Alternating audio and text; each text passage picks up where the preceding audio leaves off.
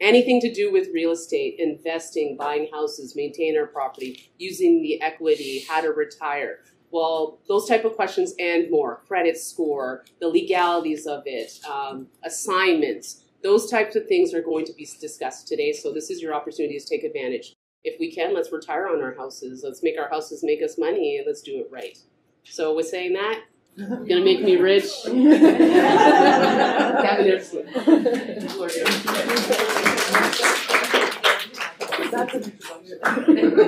She's on her way. She's almost there. So first of all, thank you.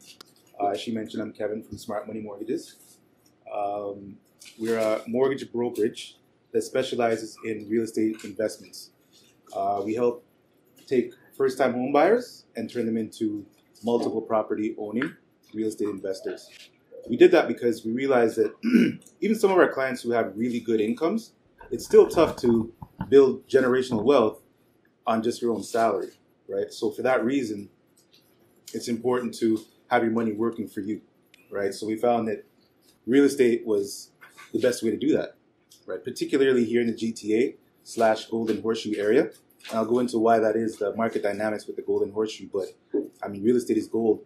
God is not building any new land, right? So the laws of supply and demand say that, look, if you have more immigration coming in year after year, there's not enough housing. So if you own as much as possible, your equity is going to increase. That's what you're going to be able to retire on. As I said, we take first-time home buyers, turn them into multiple property investors. And without knowing, I guess, where everybody is in terms of knowledge, and you might have some people who own a lot of real estate, some people who don't, I'll just start from the beginning then, right? So it all starts with credit, right?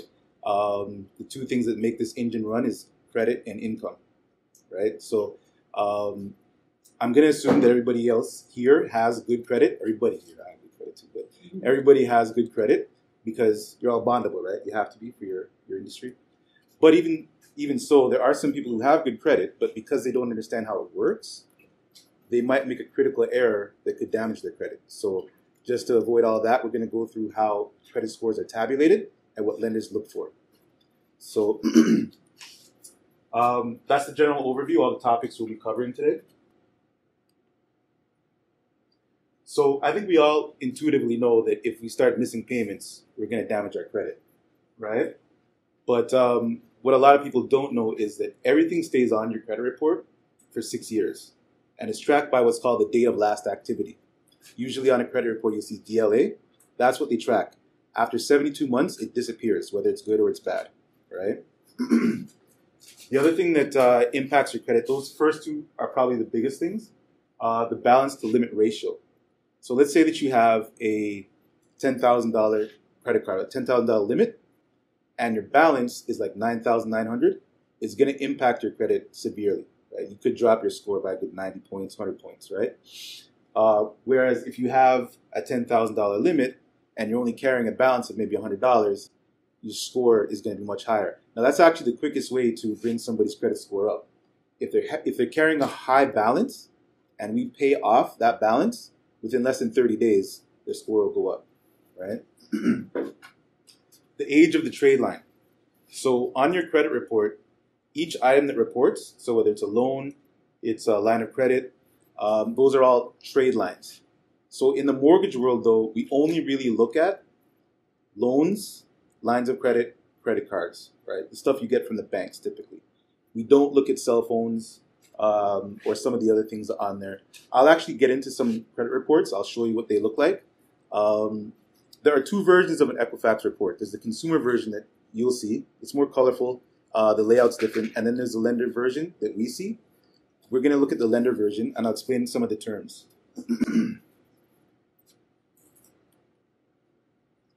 So how many active accounts that you have. This doesn't so much impact the score as it does the lender's perception of you. So let's say that you have like 10 credit cards, right? Even though you might have good credit because they're zeroed out, the lender might look at it and say, well, yeah, he's got good credit now. He's not maxed out. But what if he were to run into trouble? He'd max up all these credit cards and not be able to afford it, right? So again, it doesn't impact the score so much, but the lender's perception. You don't want to have too many active trade lines. The size of the account. So to qualify for a mortgage, the general rule of thumb is you want to have at least 2 trade lines of at least $2,000 each, reporting for at least 2 years, right? So a couple credit cards of $500 limits is not going to cut it, right? They want to see that you can carry major balances over a long period of time, right? So they want to see at least 2 years. The maximum they track is 6. So if you have a few trade lines that are all 6 years old and you've been carrying them well, you have good credit. The number and frequency of inquiries. So an inquiry is each time somebody checks your credit, right? So I always tell my clients, do not fill out a credit application unless it's absolutely necessary, because each time you do, it drops your score by about 4 or 5 points. So 1 is not a big deal, but I've seen credit reports, and I'll show them to you in a minute, where the client has gone all over town and you're seeing 10, 20 inquiries, and it drops their score, and each one stays on for 3 years, right? And a lender looking at it will say, well, this person's just a credit seeker. They're clearly in trouble. They're going all over town looking for credit. So you don't want to have too many inquiries on your credit report. Excuse me. Yep. Can you talk about hard hits versus soft hits? Sure. So a hard hit is exactly that. When somebody pulls your credit, that you filled out a credit application, that's a hard hit. It shows on your report for 3 years. A soft inquiry is you already have an existing lender, and maybe your credit card company wants to know if you want to increase your limit or not. They'll do a soft inquiry. It won't show to any other lender out there. Only you'll see it when you pull your credit. Another soft hit is when you pull your own credit, right? It doesn't ding your score at all. So soft hits don't ding your score. Hard hits do. So the question was, when cell phone companies check your credit, so you go into TELUS and you fill out a credit application for a cell phone, that's going to be a hard hit. It's going to stay on your credit report for 3 years. It's going to drop the score by about 4 or 5 points. Length of employment and addresses. So again, this one doesn't affect the score, but it affects the lender's perception of you. If you're always switching jobs and moving around every 6 months, you look like somebody who's unstable, right? So the chances of somebody giving you $1 million mortgage, if you're always switching jobs every 6 months, it's a little bit slim. Make sense? So just some tricks to boost your credit score. One is to simply increase your balances. So every so often, if you've been maintaining your credit well, your credit card issuer will offer to raise your limit, or if you have a line of credit, they'll offer to raise your limit. That's an overnight way to increase your score. Because again, the balance to limit ratio, right? If you had say a $5,000 balance on a $10,000 limit, and they raise it to $20,000 limit, now it looks like you're only carrying 25%. You are only carrying 25%. So overnight, your score goes up, right? The co-account holder trick. So a lot of lenders are ruling this out, but the way that it works essentially is, let's say that your spouse has a credit card, right? You can be added to that account. Now that's different from being a card holder, because a card holder doesn't show up on the account and it wouldn't show on your bureau. But if you're actually added to the account itself, your name shows up on the account and the credit history now shows up on your credit report, right? So I'll speak for on this one. When I was younger and I wanted to buy a house, but my credit was weak, my mother at the time had a Leon's card. And at the time, the lender behind the Leon's card was HSBC.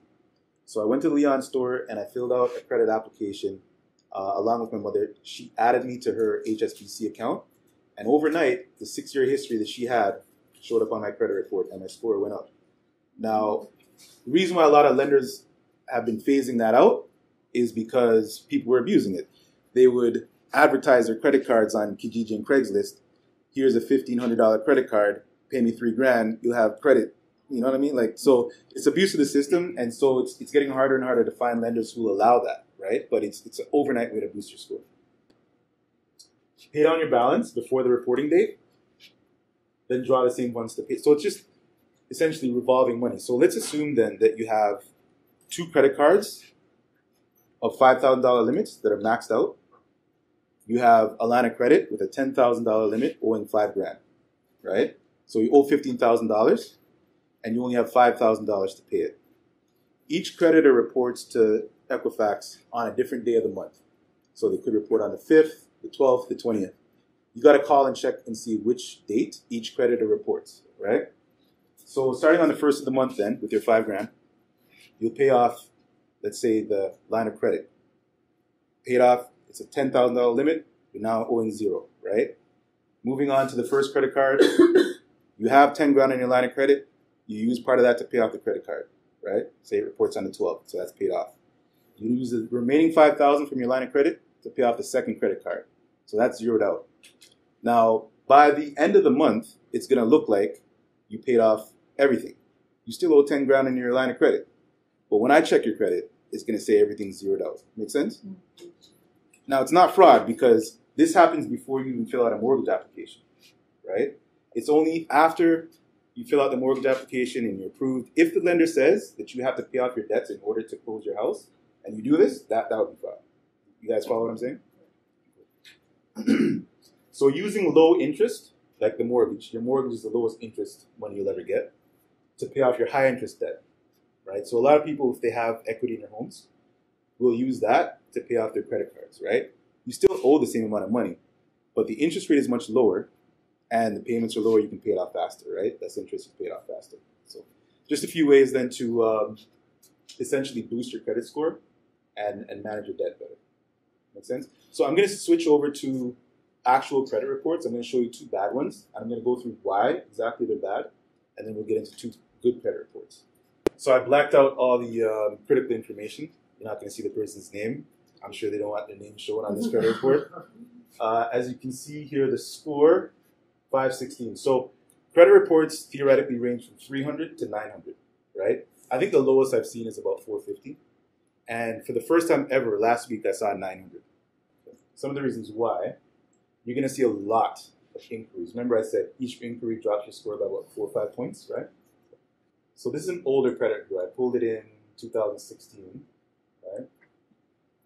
So the inquiries start right there. And so that's like 16 into 15. That's a lot of inquiries. Like, it's just ridiculous. And then below that, you'll see things like judgments. So she defaulted on a consumer proposal. Does everybody know what a consumer proposal is? Okay. So you have bankruptcies and you have consumer proposals, right? These are for people who can't afford to pay off their debts. They're in a bad situation where, say they owe $100,000, there's no way to pay it off, right? Most people in that situation should file for bankruptcy. But a lot of the bankruptcy trustees, what they're doing is they're using the word bankruptcy, which is a red flag word, to scare people towards what's called a consumer proposal. The consumer proposal is essentially they make you pay a portion of the money that's owed. Say out of the $100,000, you'll have to pay $50,000, right? And they give you maybe 4 years to pay it. So you're making payments every month until this money's paid off, right? The thing with that is your credit is still damaged for 3 years after. It'll stay on your credit report for 3 years after that 4-year period, and you paid all that money. What this lady should have done is just file bankruptcy, and in 9 months it's discharged, and she'd owe nothing. You get what I'm saying?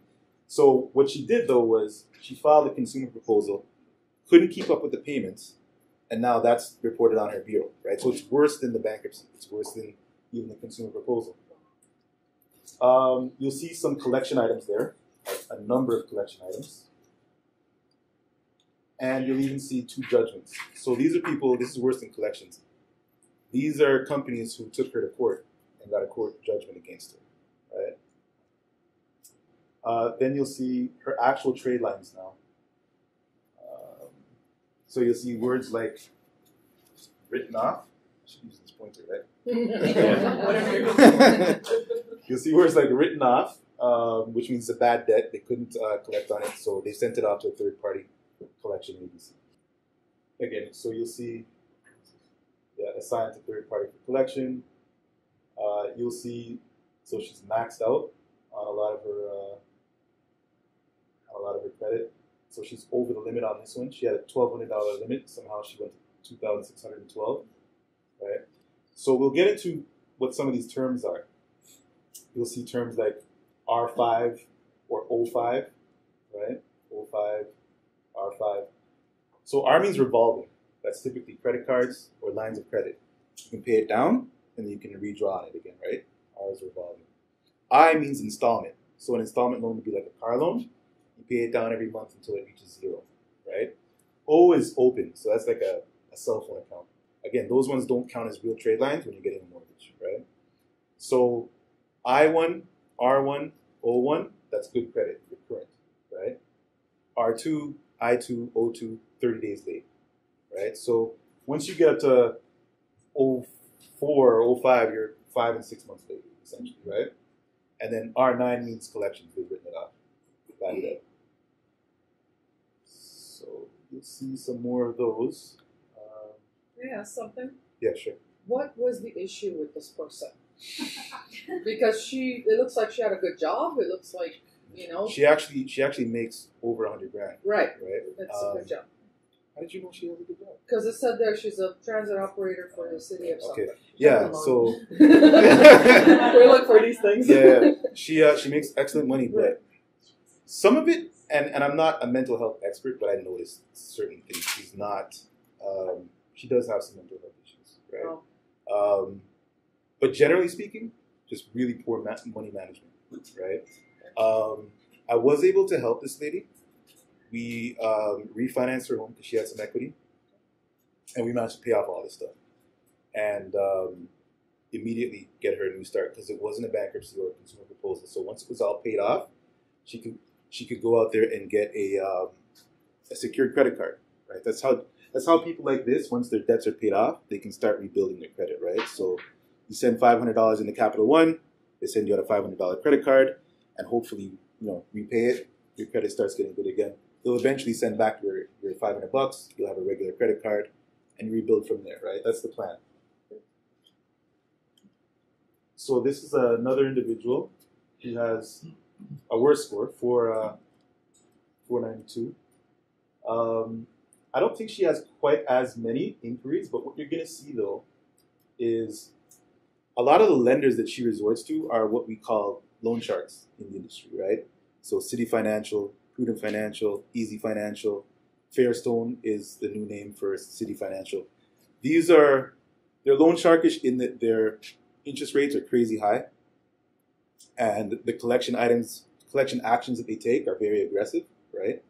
And it's typically only people who already have bad credit that have to resort to these kinds of lenders, right?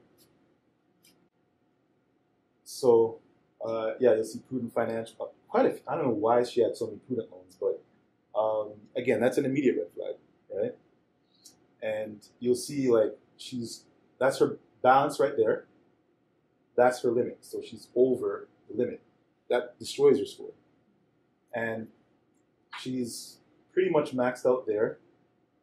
If we scroll down some more, she's over her limit right there. So it's repeated behavior, right? This individual, you can see why she has a 492 score. So that's the end of her report. We'll get to some better ones. What's a good credit score? What's considered good? Anything above 700. So borderline scores are about 650 to 680-ish. Once you get over 700, you're good, right? It used to be, back in the day, you could buy a house with 5% down, best interest rate terms with 600, but no more. The standards are getting higher. You do need 680 at least now to really get the best terms. And even then they're nitpicking, right? So there are some lenders who want 720 and up. So this individual here, he has 894. You're not going to see a whole bunch of inquiries with this guy. You're not going to see him maxing out his limit or anything like that. So where are his inquiries? Are there any? Yeah, these are his inquiries here, 3 of them. So not very many, and that's in a 3-year span, so 1 a year, right? He's a retired individual. He actually didn't make a whole lot of money in terms of annual salary, but just very good at managing his funds. So you'll see right there, balance, 0, limit, 16K, right? Again, same thing. Balance, 0, limit, 10K, 21K limit, 0, 0, he's perfect. Same thing, 15K limit, 0 balance, all through. So, and again, none of the judgments or none of those prudent financial loans. very good at managing his finances. Listen, go ahead. Doesn't affect his credit that he has so many lines. So, again, that's the perception, right? Not so much the score. If somebody sees that you have a whole bunch of credit trade lines that are open, they'll wonder what happens if you start running them up. But if you notice, not all of his were open, right? Some of them are old and closed, right? So like this one was closed in 2013. That's the date of last activity we're talking about, right? That it tracks you by. So this fellow has it 876, and you see some commonalities, right? He has one inquiry in 3 years. This fellow didn't have a very high income either, but you'll see he's very good at managing his funds as well, right? Zero balance, 22,000 limit. And his lenders, similarly, it's Scotiabank, it's Royal Bank, those kinds, and they're all zeroed out, right? All zeroed out. So that's it for the credit reports. Anybody have any questions? Once again, you said perception versus Credit score, right? So there are only so many things that the algorithms in the computing software can do to determine exactly how creditworthy you are, right? You actually need a human to interpret some of this stuff. I mentioned that this is the lender version that like the banks see, mortgage brokers see. When you pull your own credit, it looks different, right? So, for instance, we'll see whether, the fraud scan warning. If somebody tried to do something funny with their SIN number, we'd see that. It gives us some of the explanations as to why they like this person's credit, right? So it'll break down the types of credit that he has, whether it's open, revolving, installment, and it kind of gives you a breakdown. The consumer version is not that detailed. It's more colorful. It's more consumer friendly. You know what I mean? The other thing I should say though too is there are two credit reporting agencies in Canada. There's TransUnion and there's Equifax, right? Equifax, for all intents and purposes, is the main one. That's the one that the mortgage lenders use primarily, right? The other one, TransUnion, it's not quite as reliable, and that's just because not as many lenders use it, not as many people use it. So what they do, though, to try and catch up and get the people using it more, is they offer it for free. So when you check your credit via Credit Karma, that's TransUnion. Some of the banks, if you download their app, will allow you to check your credit on there. That's TransUnion. So they're offering it for free so that more people will be updating. Because if you're not checking your credit, you're not updating it, right? And their information is outdated. So in the coming years, I suspect TransUnion is going to be catching up to Equifax in terms of reliability. But for now, Equifax is the gold standard. Anybody else? Go ahead. I missed what you said about the first woman. You said she should file for bankruptcy. Had she filed for bankruptcy, right, she would have had a 9-month period where she would have had to make small payments, right, to the creditors based on how much money she has and how much she makes, right? But after 9 months, it gets discharged. So she'd owe no money, right? She wouldn't have been in that situation where she has to pay, maybe $1,000 a month for 4 years. And then a couple of years in, after paying all that money, she can't afford it anymore. And then she gets this judgment against her. Do you know what I mean? how do you recover from a bankruptcy then? That's the fear, the B word. So remembering that after 9 months, you can actually go out and start getting secured credit cards and build your credit up. So the bankruptcy stays on for 6 years, but after 9 months, you can start rebuilding. So that by the time the 6 years is up, you already have reestablished credit. You know what I mean? The proposal takes longer, and it takes a lot more money to get out of. Make sense? So, sorry, you could get that secured credit card after 9 months? After 9 months. Perfect. Yeah. Okay. So Capital One offers them, Home Trust offers them, Refresh Financial, a few companies out there that offer. That was kind of my question, because if somebody's filed for bankruptcy and now they're applying for a credit card, I would think that more established companies will not want to provide credit. It would be these loan shark type places. So it's not that they're necessarily loan sharks. They are making you secure the credit card. So you literally have to send in the amount of money that they're going to send you back on a credit card. So the difference between that and like a prepaid card is that prepaid cards don't report to Equifax, right? That's probably the main difference. But even the banks offer secured credit cards. So Scotiabank has a secured credit card. TD has it, right? Works the same way. You send in $1,000, they give you back $1,000 credit card, and that's how people who either have no credit at all or are recovering from a bankruptcy would reestablish. Is a consumer proposal looked at differently by the lenders in a bankruptcy? So if you did complete a consumer proposal, That's another did thing. they actually look differently or not really? You just waited, you wasted another 3 or 4 years of your life. So they're looked at the same. The trouble with the proposal is, while you're in it, the lender won't look at you at all, right? The bankruptcy, there's just that 9-month period where they won't look at you. Even though it's going to stay on for 6 years, they will look at you during that 6 years.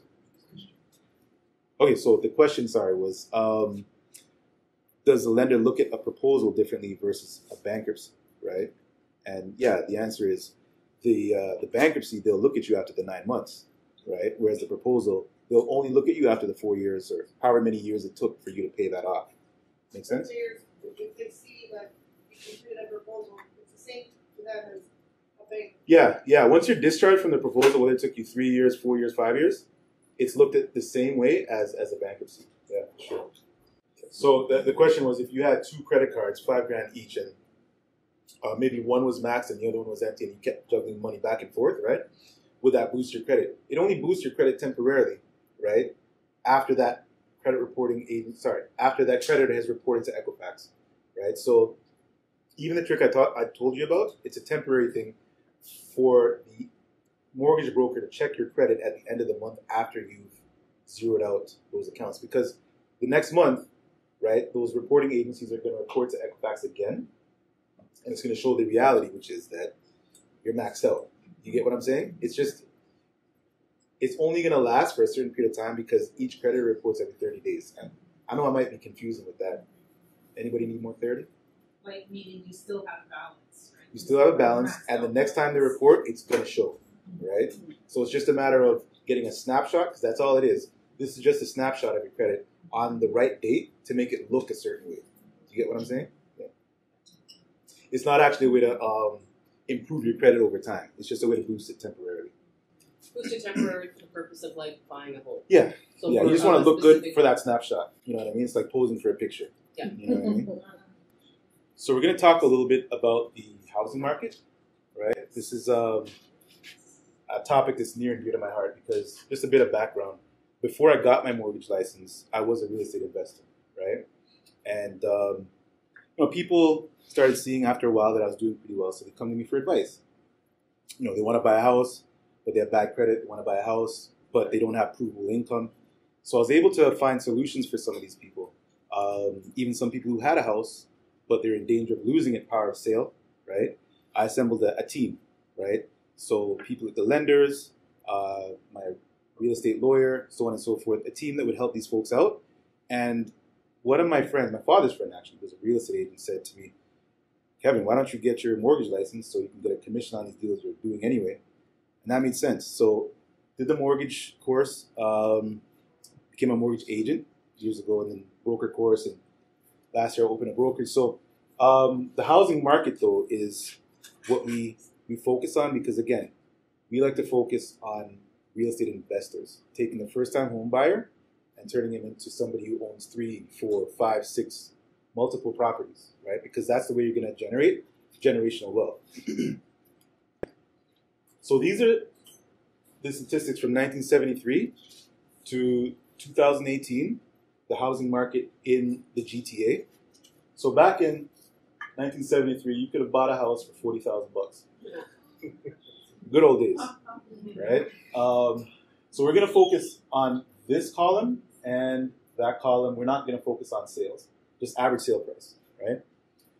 Yeah, I'm going to say that again. $40,000 for a house, and that was the average. So there were some houses you could buy for $20,000, $18,000, right? And gradually over time, of course, you get up to about $800,000, right? So we did the math, and that's an increase of about 7% per year appreciation, right? And this is the way it looks on a graph. So, and this is the interesting part. Some of the people here might remember the housing collapse, of 1989 into the early 90s, right?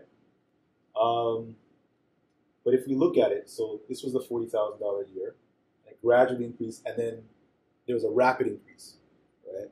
And then a sustained crash. This is the only sustained crash that we've seen in 45 years.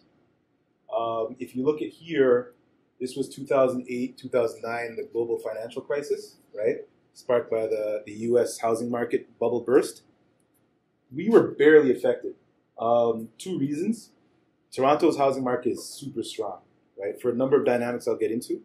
And also because Canada's mortgage rules are so tight, what you saw in the States would never happen. There's a lot of predatory lending going on in the States. There's no regulation. It was a Wild West, so it was bound to happen. But our mortgage rules are so tight and our market is so strong, that's essentially the extent of that crash on us. Now, what it doesn't show there, and what we'll get into, is certain segments were affected more than others, as they always are. So during that time, the condo market was hit pretty hard. And unfortunately for me, I had 2 condos at the time, and it was an ugly situation. But houses, like detached single houses at the time, were fine. And then after that crash, well, it wasn't a crash, but it was kind of leveled off. There was a rapid increase. You guys remember a few years ago, house prices were literally going up 33 and 34% per year, right? And of course, not everybody, but certain people were saying it's unaffordable. People can't afford to buy houses. The government has to do something. And so they brought in a number of mortgage rules to restrict, the ability for people to qualify for mortgages, right? In order to bring down the prices of houses, right? Now, that's not a natural market dynamic. That's an artificial measure to try and bring the prices down. It doesn't actually address supply and demand, right? But Did foreign investment have anything to do with it? so a lot of what happened from 2008 to 2016, 17 is that the global investor market looked at Toronto and realized Toronto's hella cheap because it's a world-class city, right? So you compare it to Tokyo, London, New York, Toronto is very, very cheap.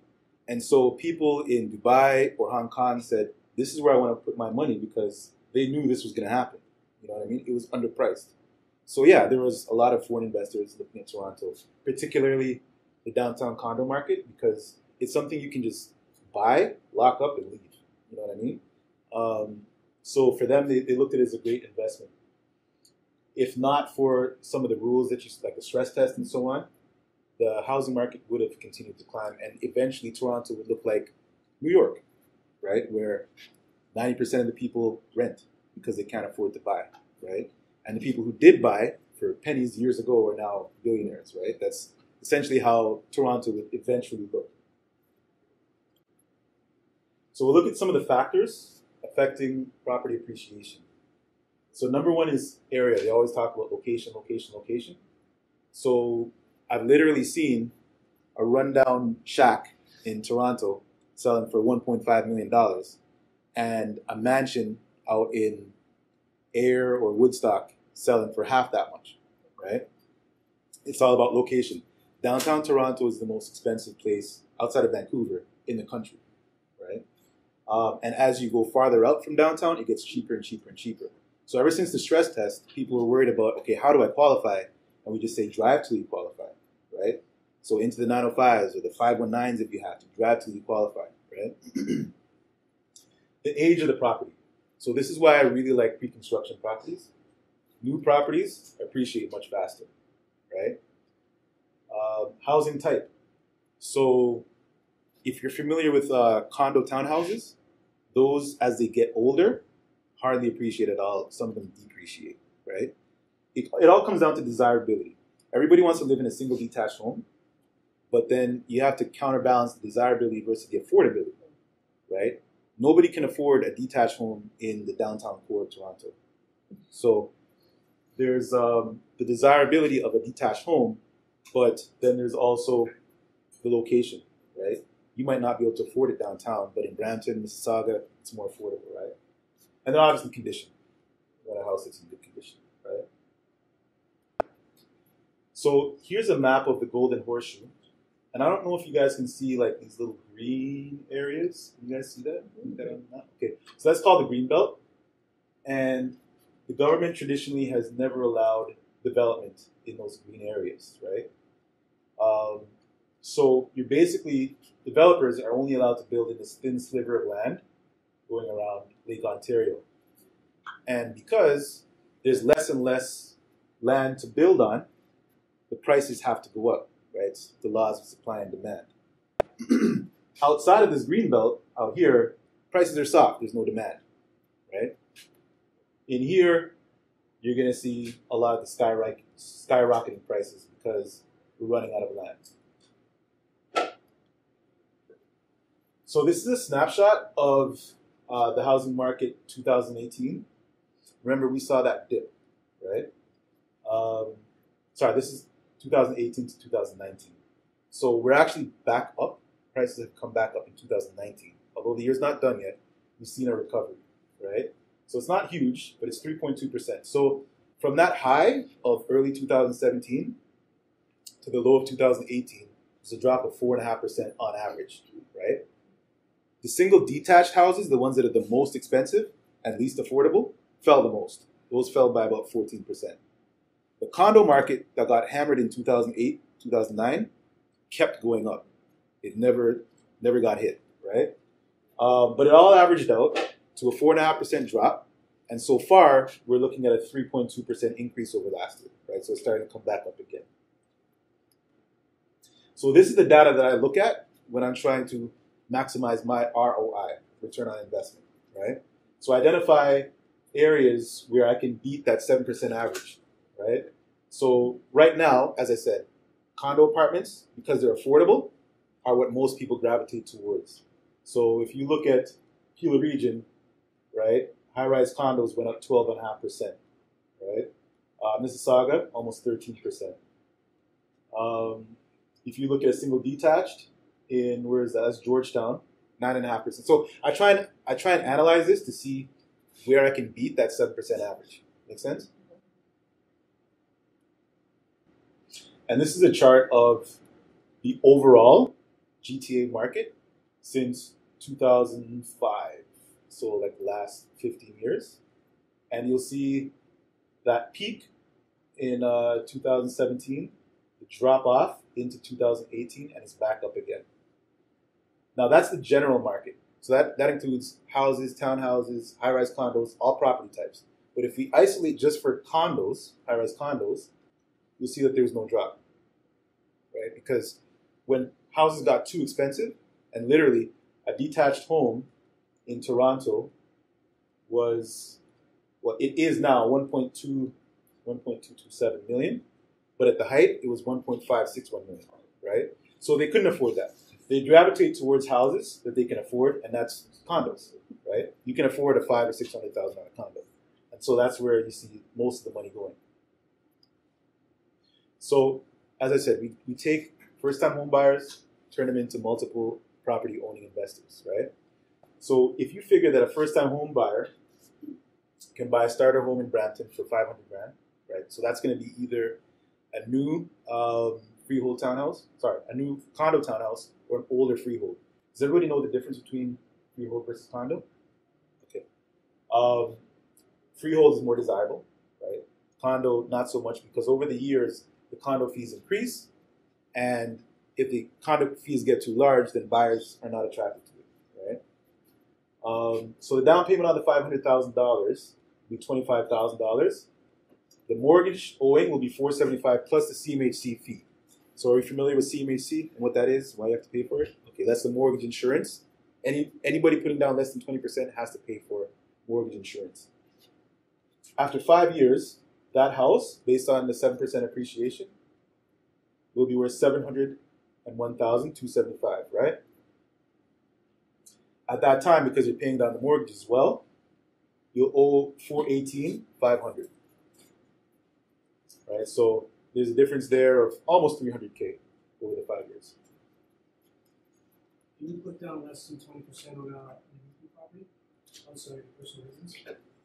So the question is, can you put down less than 20% on an investment property outside of your principal residence? So the rules are no. there are ways to circumvent that. So for instance, if you buy an owner-occupied property right now at 5% down, and let's say a year from now, your job relocates you to Niagara Falls or something, right? You can buy another property there for 5% down, right? Nobody, like, the rules are the rules, but they can't tell you can't move. You know what I mean? So yes, you can buy that second property with 5% down, so you now have two properties that are considered high ratio. It's just that you'd have to use two different insurers. So there are three mortgage insurance companies in Canada. There's CMHC, which is the main one, that's the government. Then there's Genworth, and there's Canada Guarantee, right? So if you bought your first owner-occupied property with CMHC, and then you then have to move, you buy either with Genworth or Canada Guarantee. Make sense? Otherwise, you have to put down 5% to invest in the property. 20%, yeah. The general rule is you got to put down 20% to buy your second property. Anything other than your residence is 20%. Because once you move, you don't have to sell. You could rent that first property out, right? So at the end of the 5 years, then, what we'll do to extract that equity so we can use it as capital, we will refinance the home at 80% loan to value, LTV, loan to value. So that's the value of the amount of the loan versus the value of the house. So if you have $1 million house, you owe $500,000 on a mortgage, that's 50% loan to value, right? So we take out some of that money. You can go to 80% of that 701, which is 561.20, right? Minus what we owe. Now, what we owed was 418.5, but you're going to have some legal fees to refinance and so on, right? So you can actually extract $141,000, right? And you can use that as your capital on your future investment property. So then the next question is, now that we have this 141,000, what do we do with it? We know we want to invest, but where do we invest and how, right? What we're looking to do is get maximum ROI, return on investment. So I'm a big proponent of leveraging. This is how all the world's richest people, multimillionaires and billionaires, make their money. It's called OPM, right? Other people's money. They leverage. The old saying, it takes money to make money. Well, if you only have a certain amount of money to work with, you can only make a certain amount of money. But if you have access to unlimited amount of funds to invest, then you can now earn unlimited amounts of money. So you leverage, right? So we'll get into how to leverage. But first off, let's say that you have $500,000, right, to invest in real estate. So you go out and you buy a house for $500,000, right? And it appreciates at 7%, right, the historic average. That means on your $500,000 investment, you've now made a return of $35,000 on your 500K, 7%, right? But what if you were to leverage? So this time, same $500,000 house, but you get a mortgage on it of $400,000. So that means your investment is only $100,000 this time, right? That's your capital, $100,000. But the house still appreciated at $35,000, right? So now your ROI is 35%. Make sense? Your ROI, your return on investment, has gone from 7 to 35 just by leveraging. You still have the $500,000. Sorry, you have 400 left out of the 500. So logically, you buy 4 more houses, right? So where you previously made $35,000 off of your $500,000, you're now going to make $175,000 each year off of your $500,000. It's the power of OPM, other people's money. You're having 5 mortgages now. 5 mortgages, yeah. So, and that's not an issue. Like, I have plenty of, look, I have clients of mine who buy a house every year, right? There are some lenders out there who limit your portfolio. They'll say once you get to 4 or 5, you're cut off. But there are lenders out there who go to 10, right? And then once you've maxed out the amount that lenders will allow you to leverage, you can move on to commercial properties. There are different things, but I always suggest max out your residential portfolio and then go into commercial, right? So You can only refinance once your mortgage is up for renewal. no, you can refinance at any point. Sorry, what was the question? Okay, so the question was, can you refinance before your mortgage is up for renewal? So the answer is yes, you can refinance before your mortgage is up for renewal. You'll have to pay a penalty though. So it's wisest, usually, to wait until your mortgage term expires. Most terms are 5 years, so most people will wait until the 5 years is up and refinance. But no, I mean, if you have a variable rate mortgage where you're just paying 3 months interest to break it, and you have an investment opportunity that makes sense, break the mortgage, pay the interest, and invest. Sorry, I think I had a question back. Yeah. We're giving up your $500,000 to do, say, 4 different mortgages. To come up with that money, would you recommend or not recommend using equity in your own personal residence to do that? The question was, to get the $500,000 to invest in those 5 properties, would I recommend using the equity in your existing home? And the answer is yes, because otherwise, your house is not really an asset. So I don't know who's familiar with Robert Kiyosaki, the real estate guru. So traditional accounting says that anything that's worth value, a house, a car, a watch, that's all an asset, right? If it has value. Robert Kiyosaki says no. If it's not earning you money, it's not an asset, right? So he says your house is not an asset. But if you're using the equity in your home as capital to go out and invest and make more money, it becomes an asset. And very rarely do people have $500,000 sitting in their bank account. So typically, yeah, you do have to tap into the equity in your home, right? Question? What do you do with these other homes? I don't know anything about this. So if I buy 5 homes, I live in one. What do I do with the rest? Do you rent them out? Or Yeah, do you, rent them out. So We'll get you? yeah, Oh, okay. we'll get into that. Yeah. Carry mortgages doing what? Yeah, you don't have houses sitting empty. The whole idea is that, yeah, you Well, rent them out. clearly, right? But I just thought, then you have to become a landlord. You do have to become a landlord, Oh, and we'll okay. even get into the Landlord-Tenant Act, Okay, right? good. Because that's where a lot of first-time investors get tricked up, because there are some very savvy tenants out there who take advantage of the new investors. So, question at the back of the room? Okay, so where would I find those graphs and charts? TREB, Toronto Real Estate Board. That's and then the last 2 charts were from CREA, Canadian Real Estate Association. Just go on the website. When you eventually start talking about the landlord-tenant, will you touch on property management companies at all? Like, compare the two? Like, hiring a property management company versus being a landlord for your own property? Right. So I won't get into recommending any particular companies, but what I will say is once you get to 4 or 5 properties, depending on what your tolerance is, you might want to switch over to a property management company, depending on how, and it's a personal preference thing. Like, I'm very hands-on, so I like to do my own thing, but you have some people who like a more passive type of investment, so they'll just outsource to a property management company. So the question is, how else can we increase ROI, right? We talked about leveraging. So there are 3 ways that a rental property generates profit, right? So the first one we spoke about, capital appreciation. You invest $100,000 in a property. As the value goes up, so does your equity, right? Cash flow is what we're going to talk about next. So cash flow is the rental income you're receiving each month minus your expenses. So like your mortgage, your property tax, so on. Right? That will give you your cash flow. And then the third is the paying down of the mortgage. As your tenants are in there every month, they'll pay it down until your mortgage is eventually zero. So rental properties. First scenario, you purchase a $300,000 house in the Niagara region. Niagara region is a very good area to invest in, simply because the purchase prices are still fairly low, but the rents are high. So where in Toronto, even if you put down 20%, you probably still won't cash flow. But in Niagara, I actually have a client who put down 5% in cash flow. You know what I mean? Because the rents are high compared to the purchase price.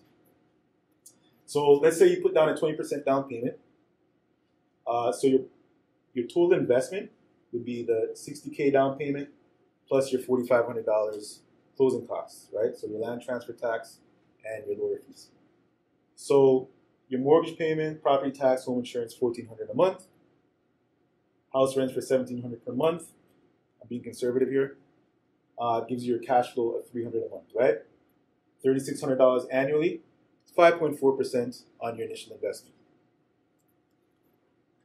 Appreciation, up by 7% each year, or $21,000 on your initial investment. So that's 32.5% annually. Everybody follow so far? Okay, last one, mortgage paid down. So you're paying down principal each month by $400, $4,800 a year. So that's 7.4% on your initial investment. Grand total, 45.3% return on investment annually. So in terms of ROI, it's hard to get that kind of return anywhere. So a GIC might be 3% a year. A good mutual fund might be 8 or 9%, 10% a year, right? So here it is, you're making 45.3% ROI. We're always looking to maximize that. There are some ways to get it higher. Multi-unit rental is one. Same property, same down payment, same closing costs, right? But this time you build a basement apartment in there, a 2-bedroom basement apartment. You spend about $30,000 for that. You spend another 10 grand renovating the upstairs. So this could be the kitchen. Typically, you get the best bang for your renovation buck with kitchen and bathrooms, right? In that order. If the kitchen's already done, you might want to lay down some hardwood, rip up the carpet, lay down hardwood, do landscaping, whatever. Just make the property more desirable, right? So your total investment now is, so you're 64.5 plus the 40. Your total investment is 104,500. Let me know if I'm going too fast or too slow. So your mortgage payments now are $1,560, right? The house now rents for $2,900 because it's not just one unit anymore, right? You're renting upstairs, you're renting downstairs separately. So $2,900 per month. Cash flow is obviously jumped to now $1,250 per month, right? 15 grand annually. Can I just ask with regards to the rental units, is that they are legal rental units? Okay, so there's a distinction. Let's take Brampton, for instance, right? Brampton is the land of the basement apartment. Probably about 95% of them are not legal, right? So it's better. That's personal preference. Most people don't legalize it, but you can actually get more money for a legal apartment. And what you can do as well with the legal apartment is you can separately meter for hydro, right? Which is huge because, you have 2 fridges and 2 stoves and whatever. So you can separately meter for hydro and in some cases water as well, if they're legal, right? If not, you save on the rental cost, obviously. It's cheaper to just go not legal and still make the money.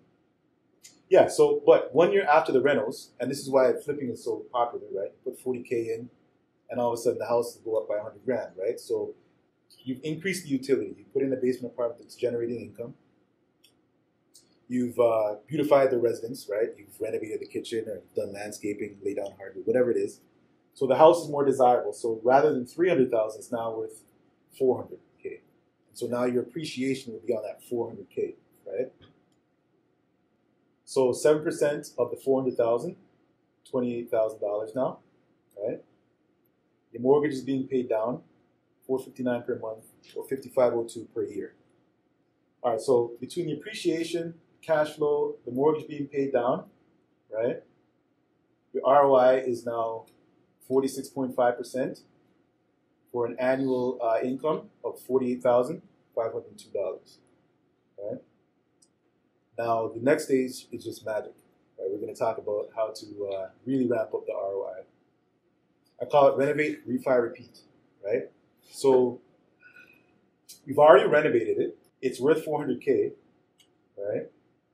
Now we're going to refinance the house at 80% of the $400K, right? Which is $320. So your original mortgage was $240, right? We're going to pay off that original mortgage, right? You're going to owe $236 after the first year, including your break penalty. Remember we talked about the break penalty, right? So you're now able to take out $84,000 from that refinance, right? So to repeat, house is worth $400,000. You refinance at 80%, which is $320. You minus out what's owing. You're left with $84,000. So really, sorry, 1 second. So really, your investment now is only $20,000, $20,500. Go ahead. So you're saying use the HELOC to pay down the mortgage? Not a HELOC. A HELOC is a home equity line of credit. Oh, it could be that. This is a whole new mortgage. It's You get a new mortgage to pay off the old mortgage. It's a refinance. Renovate, refi, repeat, continue. So we have this 84K, right? Plus we still have 36,520 from the first house, your very first house, right? So you have a total of 120 grand to invest. Your total investment was 104, but after you took it out, like I said, it's 120K now, right? So on your $20,000 investment, and your property is still making 48.5, your ROI is Bob's your uncle. You know what I mean? Sorry. Yeah. You got with like. Did you kind of say that again? Okay. Yeah. I want to hear it, but I didn't. Okay. So we bought the house for $300,000. Yes.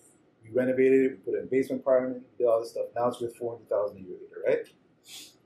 We refinanced it because the new lender will go in and give you 80% of the new value of $400,000. So that's $320,000, right?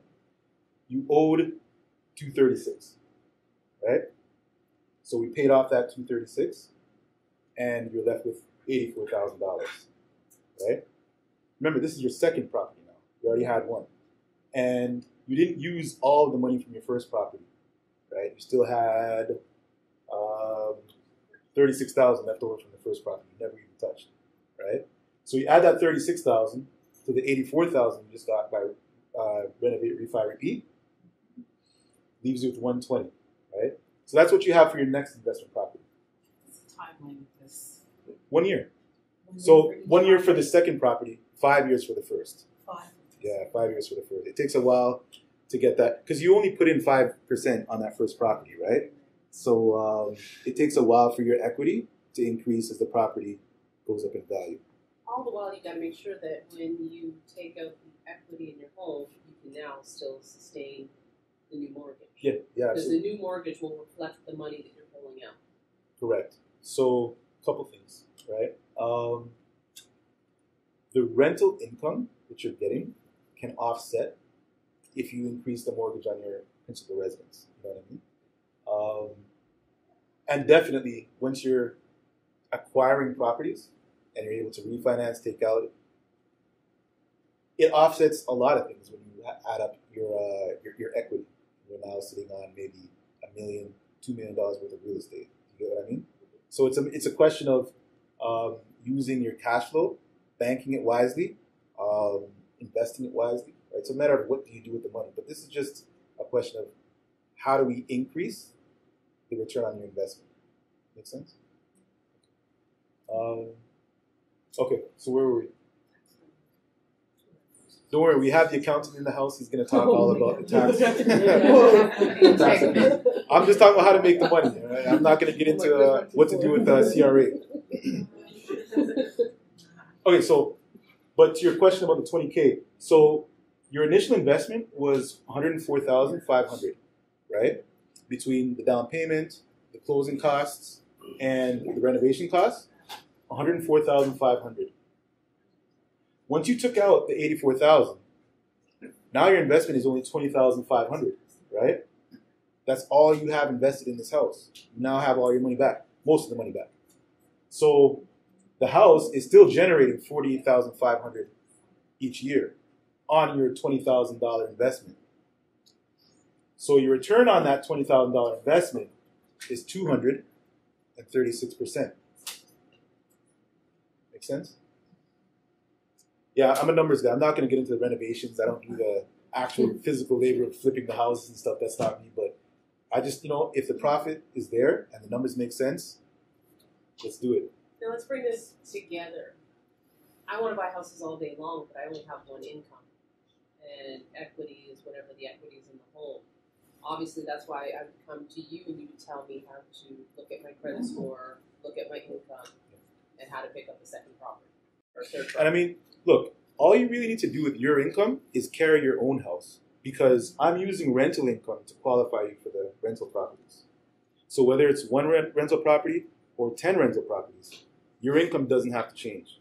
I'm using rental income to qualify for the rental properties. Make sense? Yep. Yeah, so the question was, if you have a house and you've owned it for 5 years and it's gone up in value and you have some equity, can you do this? Yes, absolutely. And you should. Absolutely. Okay, so does everybody get the renovate, refi, repeat? And the reason why this is important is, as I was saying earlier, for the new investor, it can be a little bit of a minefield you have to navigate because there are a lot of laws and regulations in Ontario, and most of them favor the tenant, right? And tenants know this, and they're always looking for opportunities to stick it to the landlord, right?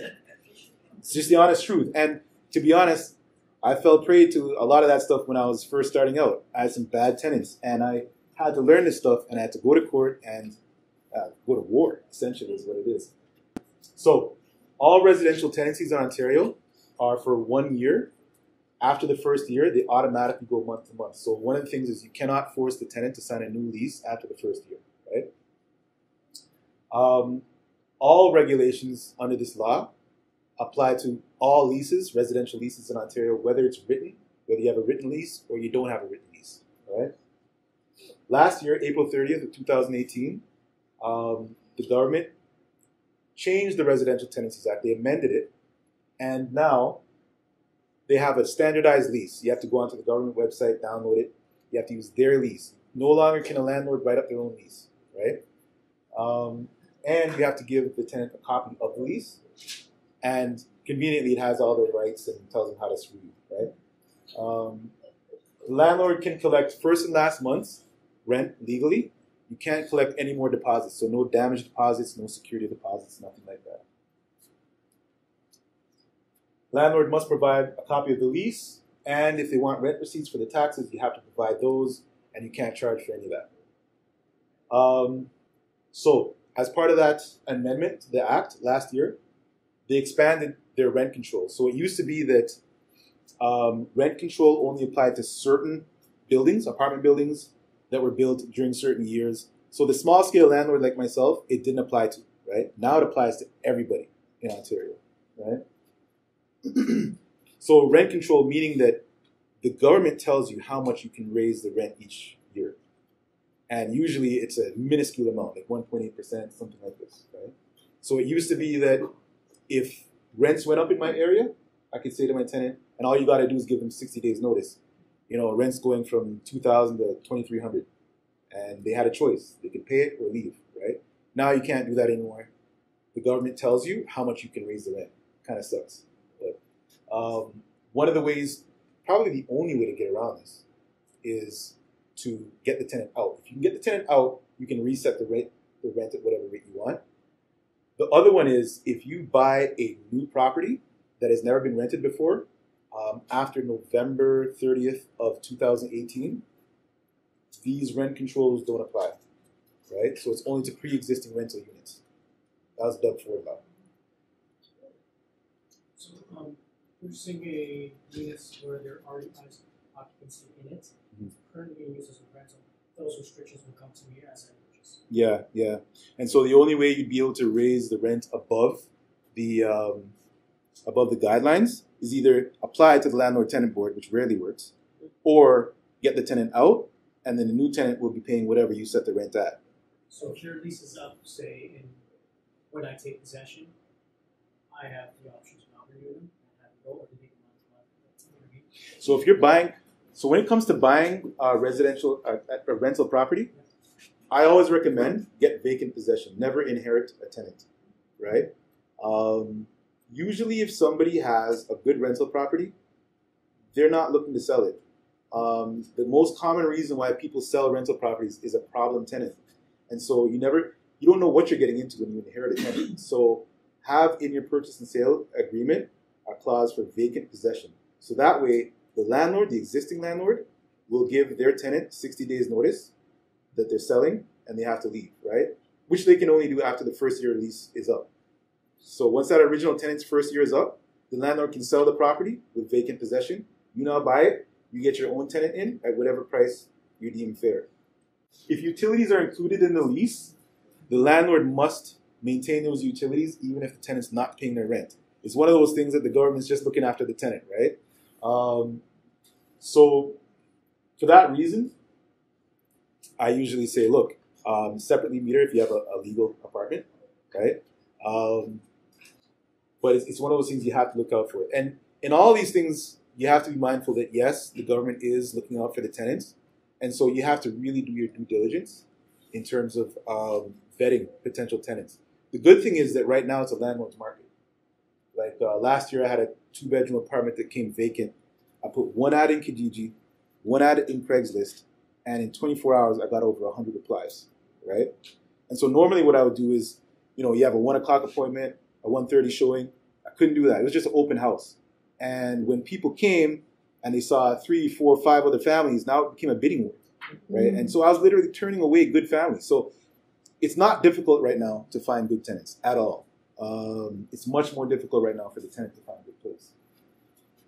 So the landlord can enter the property between 8 a.m. 8 p.m., whether the tenant is there or not, as long as you provided 24 hours written notice.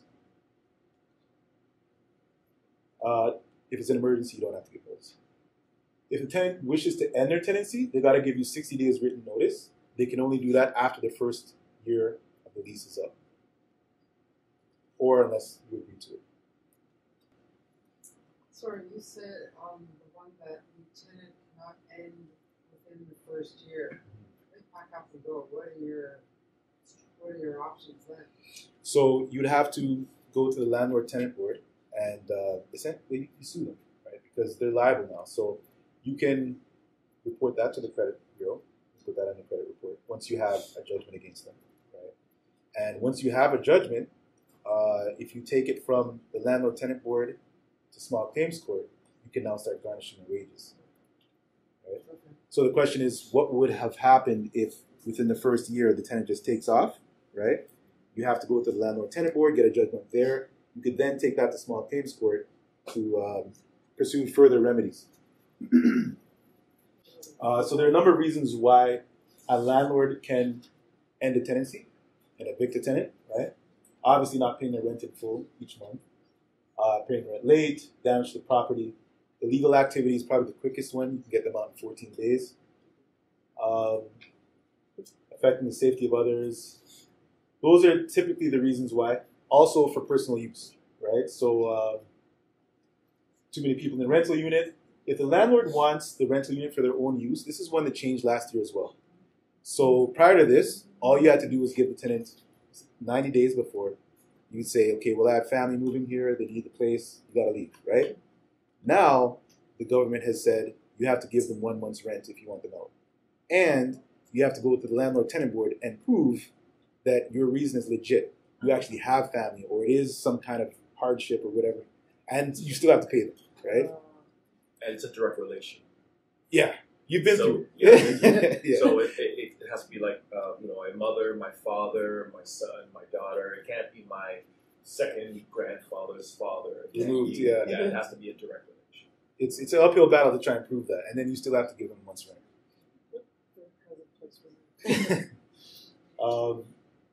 Yeah, so also if obviously you've sold the property and their first year lease is up and you've agreed to the seller to give them vacant possession, you can get the tenant out that way as well. If you have to do major repairs or renovations, you can get them out. Typically though, if they fight you on it, you're going to have to compensate them. You're going to have to give them money to stay somewhere. Oh, jeez. Question for that? It's really Or good. time. Going back to the family, like, you still have, so it's, you have to pay that for 1 month's rent, but you still have to give them the 90-day notice? Yeah, Or both. Yeah. both? I believe if I'm right, it's 60 days, and then you have to give them 1 month's rent or time, which makes it 90 days. So if you only give them cash. The 90 days without giving Unpaid. them money, giving them that 1 month instead. Right. So the question was, what happens if the tenant is late, but then they pay up? But it's repeated behavior, month after month. They're late, they pay up, right? It's a frustrating process. It does come down to timing, though, right? So I think on the next slide, I talk about if they're late on the first, so they don't have it on the first, you serve them on the second, right, with a 14-day notice, right? If they pay within that 14 days, nothing happens, they get to stay. If the 14 days elapses, then you take it to the landlord-tenant board and you can get a bailiff to come out and evict them, right? So I don't know exactly how late they're paying, but if it is more than 14 days, then obviously you can kick them out that way, right? But yeah, if they're paying like on the 3rd or the 5th, there's not much you can do, really. Oh, really? Oh, No. they should have been out. Yeah, I mean, look, the landlord-tenant board is essentially, you're going to have an adjudicator sitting there, and the tenant will make their case, you'll make your case, and the adjudicator will make a decision, right? In a case like that, though, where it's repeated behavior, they should have the tenant out, particularly if they're months behind. There's no excuse for that. They should be out, right? Like in my cases, yeah, second day of the month, I served them the notice. 14 days later, we're going to court, and they're usually out within just over a month. So I don't run into that problem. But yeah. The trick is to have documentation. Yeah. If it's repeated behavior, on that second or third day, you serve them the notice. If they do this month after month and you serve them 3 notices and then they pay up, then you take that to the adjudicator. They'll see that pattern and then you basically have the evidence. So the trick is to serve notice, take a picture of it, and then you provide that as part of your evidence when you serve your application to the landlord-tenant board to see an adjudicator. And this is just what we were just talking about, 14-day notice and so on. I started doing rent-to-owns because of those issues that I was having with tenants, right? Rent-to-own was the perfect investment vehicle because it starts with a residential lease, a regular lease, but the way it works is that you're going to have a predetermined term, either 2 to 5 years, for that tenant to, on top of their rent, they'll be paying maybe another $400 or $500 or so. That will accumulate over time to their down payment. So this is somebody who wants to buy a house, but they don't have the down payment. They probably need some time to work on the credit as well, right? So at the end of the 2 to 5 year term, typically 5 years, if they don't have any down payment, it's going to take time to build that up. At the end of the 5 year term, you credit back that money as their down payment, and they're able to close, right? But the reason why it's beautiful is because if at any time during that 5 years they lapse on their rent, they forfeit maybe it's $10,000, $15,000, $20,000 that they have built up in their rent credits, right? So they're on their best behavior. So for illustration purposes, we target a house that's worth about $350,000. Reason it has to be that cheap, a few years ago the government brought in a new rule. They're always tightening the mortgage rules. A new rule that says anything above $500,000, you can't buy with 5% down anymore, right? Above 500, you have to add 10% down, right? And so for rent to own to really work, you have to keep it at 5%. So we buy at $350 so that when it appreciates year over year, you end up at $500,000. Make sense? So with a 20% down payment, you know, your down payment is $70K, $5,000 closing costs. Your investment is $75,000, right? So your cash flow, you have mortgage payments, property taxes, home insurance of $1,600 a month, right? The house rents for $1,700 per month, but then they also pay another $500 a month towards the rent credits. These are what add up to their down payment at the end, right? Yields a monthly cash flow of $600, $7,200 annually, 9.6% on your initial investment, right? It appreciates 7% on the $350,000, right? 24/5 each year. That's 32.7% annual ROI on your $75,000 investment. Everybody got that? Your mortgage is being paid down by $480 each month, $5,760 each year, 7.7% additional ROI. At closing, we're going to refund that $30,000. That's their rent credits they've accumulated, right? So that's a minus 40% total ROI, or minus 8 each year. You get what I mean? So you have to pay that money back, or you have to credit it back. So at the end, that's 42% ROI annually. And these are the added benefits that I spoke about, right?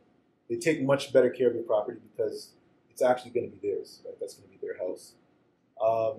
They're not going to miss a rent payment because then they'd forfeit their rent credits. And you also, and this is huge, you have a guaranteed sale with a guaranteed price. You don't have to go out and pay 5% for a real estate agent. You don't have to bargain or negotiate a sale price. You already know what the sale price is going to be. It's preset, right? If you were to buy this rent-to-own property with only 5% down, leveraging even more, the ROI gets pretty crazy at that point. Same house, but with 5% down, your investment's only $22,500, right? Now your mortgage payment's going to be bigger, right? Because you're leveraging more, $2,000 a month after property taxes and everything. Rents for $1,700 per month, and rent credit same, $500.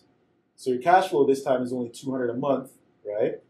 But it's actually 10.7% ROI because your investment is so much smaller, right? Your capital is smaller in this. Appreciation, same 7%, but much higher ROI because your investment is only 22 grand, right? Your mortgage is being paid down each month, $800. ROI, again, is much bigger because your investment was much smaller. At the end, you still credit the $30,000 back to the rent tenant buyer, right? Huge ROI, again, because you're leveraging more, right? And the same benefits. Guaranteed sale price at the end, no negotiating with the buyer. Who takes care of the property while this is going on? So who's responsible for it? Is it the tenant or is it you as the owner? So it's the tenant for anything that's minor. And because they see this as their house, Great. They're not going to be calling you for the little silly nitpicking stuff that a usual tenant would, right? They'll just take care of it. If it's something major, like the roof's got to be replaced and it might be $7 grand or whatever, the owner has to take care of that, right? And for that reason, you might want to buy something that's newer or get a proper home inspection done. Just make sure that your actual house that you're buying is sound so that you don't have those kind of issues. And then everything else is minor and the tenant will take care of it. Is this apply to condos as well or just houses?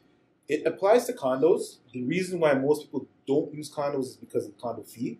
It's a variable you can't control, right? So we know generally that condo fees go up every year because maintenance costs go up gradually.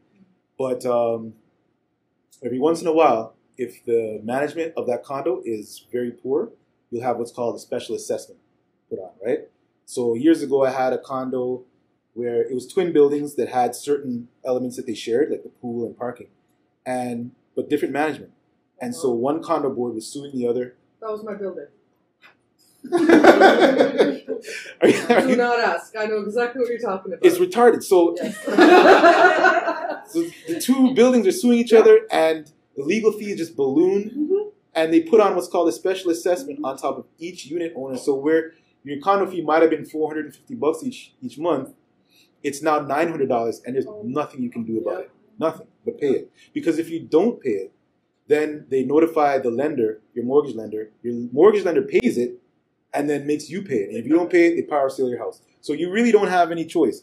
That's the reason why, for this purpose, condos are not the best, right? Because it's a variable that you can't control, right? Okay, so we're beautiful building.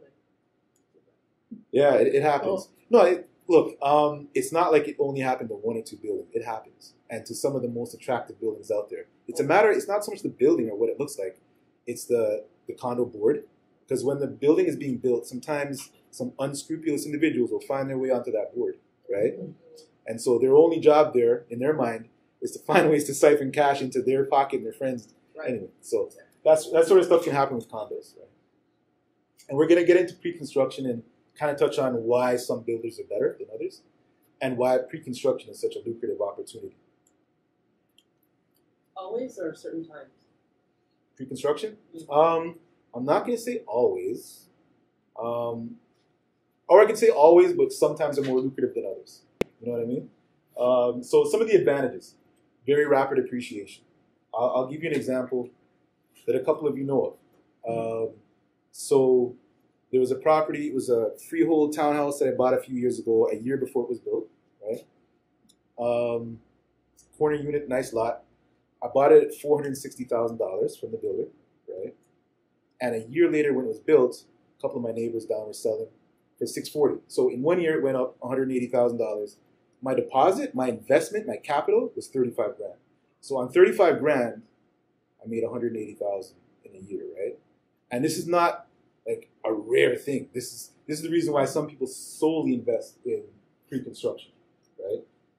And then we'll get into assignment sales.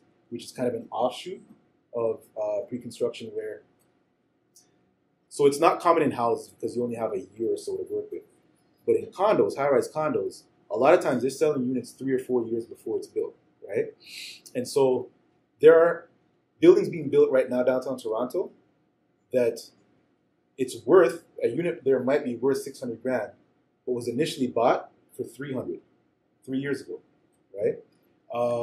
And so what the initial buyer will do is, let's say, buy it at 300 grand with a deposit of maybe 60K, right?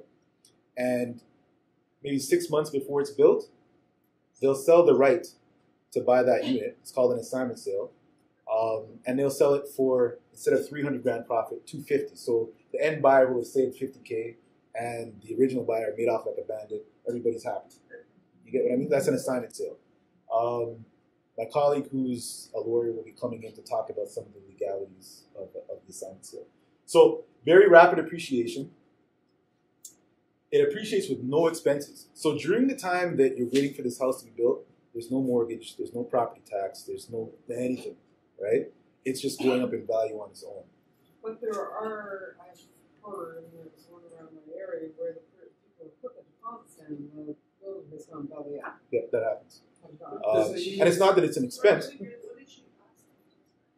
Some people do end up putting money in deposits down and then the builder goes belly up. So you're. So how about like, what's the, You lose your money. it depends So where. it's not that you lose your money. So let's say that you put a deposit down on a pre-construction condo building, right? And let's say that they project this building is going to be built in 2023. You put down $60,000. It's going to be a great opportunity. And then maybe 6 months or a year later, builder files for bankruptcy, or they tell you the project's not going to be built. Whatever happens, it's not going to go forward, right? So typically that's when you have to apply to the government. There are some remedies. You're going to sue that builder if they don't return your deposit. They usually do return the deposit. The trouble is, You're bankrupt. so they haven't necessarily filed for bankruptcy. Some do, right? But they usually do return the deposit. In the times that they do return the deposit, the only thing you've lost is opportunity. Because if we're talking about appreciation being the reason why you bought that unit, and after 3 years you're expecting to double your money or triple your money or whatever it is, and all they're doing is returning your deposit, and you could have parked that money somewhere else and made money on it, it's lost opportunity, right? The builder, like I said, they usually do return it. In the cases where they don't return it, usually it ends up in like the Toronto Star. I've read about those situations where a number of the potential buyers had to come together in class action lawsuit this builder, right? If they have filed for bankruptcy, it gets sticky because that means that they're basically saying we don't have all the money to return the deposits. That's what that means, right? So it's not a win in every case. So this is why we're actually going to talk about some of the builders that I prefer. You know what I mean? It does come down to when you're making a decision, and this is on the next slide, where, like location, but also which builder you want to get into bed with. That's what you're doing, right? Like it's a major investment. So yeah, you have to do your due diligence. So what were we saying? Yeah, so it appreciates during that time. You don't have any mortgage paying or property tax or anything like that. Also, you get a new warranty. Tear-on warranty, there's a 7-year warranty on everything that's major, right? So the foundation, the structure, the major stuff, and a 2-year warranty on the minor stuff, little cracks and stuff like that throughout the house. Also, because there's a warranty, you don't have any major expenses, repairs, right? Some builders will accept a 5% deposit, which is great because if all you're doing is essentially parking your money and appreciating it, you want to park as little as possible. Right? Rather than 20%, if you can get away with a 5% deposit, great, because you're still going to make the same amount of appreciation. Some builders will allow the assignment sale, some won't. Right? Some will say, look, we're trying to sell units. If you're selling units at the same time as a conflict, you won't allow it. But most builders, particularly high-rise builders, they allow it because they know that it's an investor's game, so they're trying to attract the investors. So the idea behind this, when you're buying pre-construction, you just leave as basic as possible. Because don't a lot of these builders say, oh, you can upgrade the floors, but it's going to cost you a couple of $1,000. You can upgrade this, appliances. So do you pay those for those upgrades, or do you leave it at the basic? So a lot of that depends on what you plan on doing when it's built. So some people who are just selling the assignment will just do it basic. I prefer to close and then rent it out for another 2 to 3 years because the property does continue to appreciate rapidly for the first few years afterwards. And so I go for a good amount of upgrades, right, to make it attractive to the tenants. Certain upgrades I know that the builder is building in their profit margins, so certain things I know I can do aftermarket on my own. You know what I mean? So it kind of depends on which upgrades, but it also depends on what it is you're planning to do with this investment. So what are the major factors to look for? High demand area. So if you're talking about condos, you're looking at downtown Toronto, possibly Square One area, right? Places where people are attracted to, and high rises are in demand, right? Or you're looking for places where you're going to build a new GO train line or something like that, or some new attraction. Maybe Google's going to build a new headquarters, right? You're looking for something where that area is expected to bloom and blossom, and you're going to get a good return, right? You're going to want to compare price per square foot because they're going to be, in any given area, several builders offering their properties, and you're going to want to compare which builders are offering the best price per square foot. Now, this is a big one. It's one we mentioned before. For high-rise condos, I find the best builder is Tridel. I don't know if you heard of them, but I say they're the best not because they don't have some of the defects. They are pretty good in terms of the quality, but even more so the fact that they do their own property management. So you know how condo fees tend to go up year over year? That's a function of how well or how poorly the building is managed. Tridel does their own. So what I found is even in a 10 or 15-year-old Tridel building, the fees, monthly fees hardly go up, right? Whereas in some of the more, I don't know, attractive buildings, but with lesser known builders, the fees are skyrocketing like crazy. So a good example, if you look at Mississauga Square One area, right? The absolute buildings, the Marilyn Monroe, really attractive, horrendous investment, right? Properties there, the values have actually gone down because the maintenance fees have gone up so much. Just poor management. So it's a very attractive looking building, very cutting edge and all that stuff. But from an investment standpoint, it's poorly managed, and so the values aren't going up. Walking distance from there is Tridel's Ovation buildings. They're about 12 years old or so. Maintenance fees are half or less than half as much as at Marilyn Monroe buildings, right? Now, the Tridel buildings, their units inside are very basic, right? Almost unattractively basic, right? Outside, it looks like a huge hotel, waterfalls, whatever. It's beautiful. You go inside the unit, though, it's pretty basic, which is fine. Most people like to renovate to their own tastes. But, yeah, Tridel is a good example of a quality builder who stands behind the product. I don't mean that to give you a Tridel commercial, but just to underscore the fact that you got to kind of research the builders, particularly with condos. Single-family houses, I personally prefer Mattamy. Reason being is they also have defects just like any other builder, but they're a lot more responsive. You call them, they're coming out to fix your house, right? Whereas most other builders are going to give you the runaround till infinity, right? Also, from an investor standpoint, the demand is just more for a Mattamy home.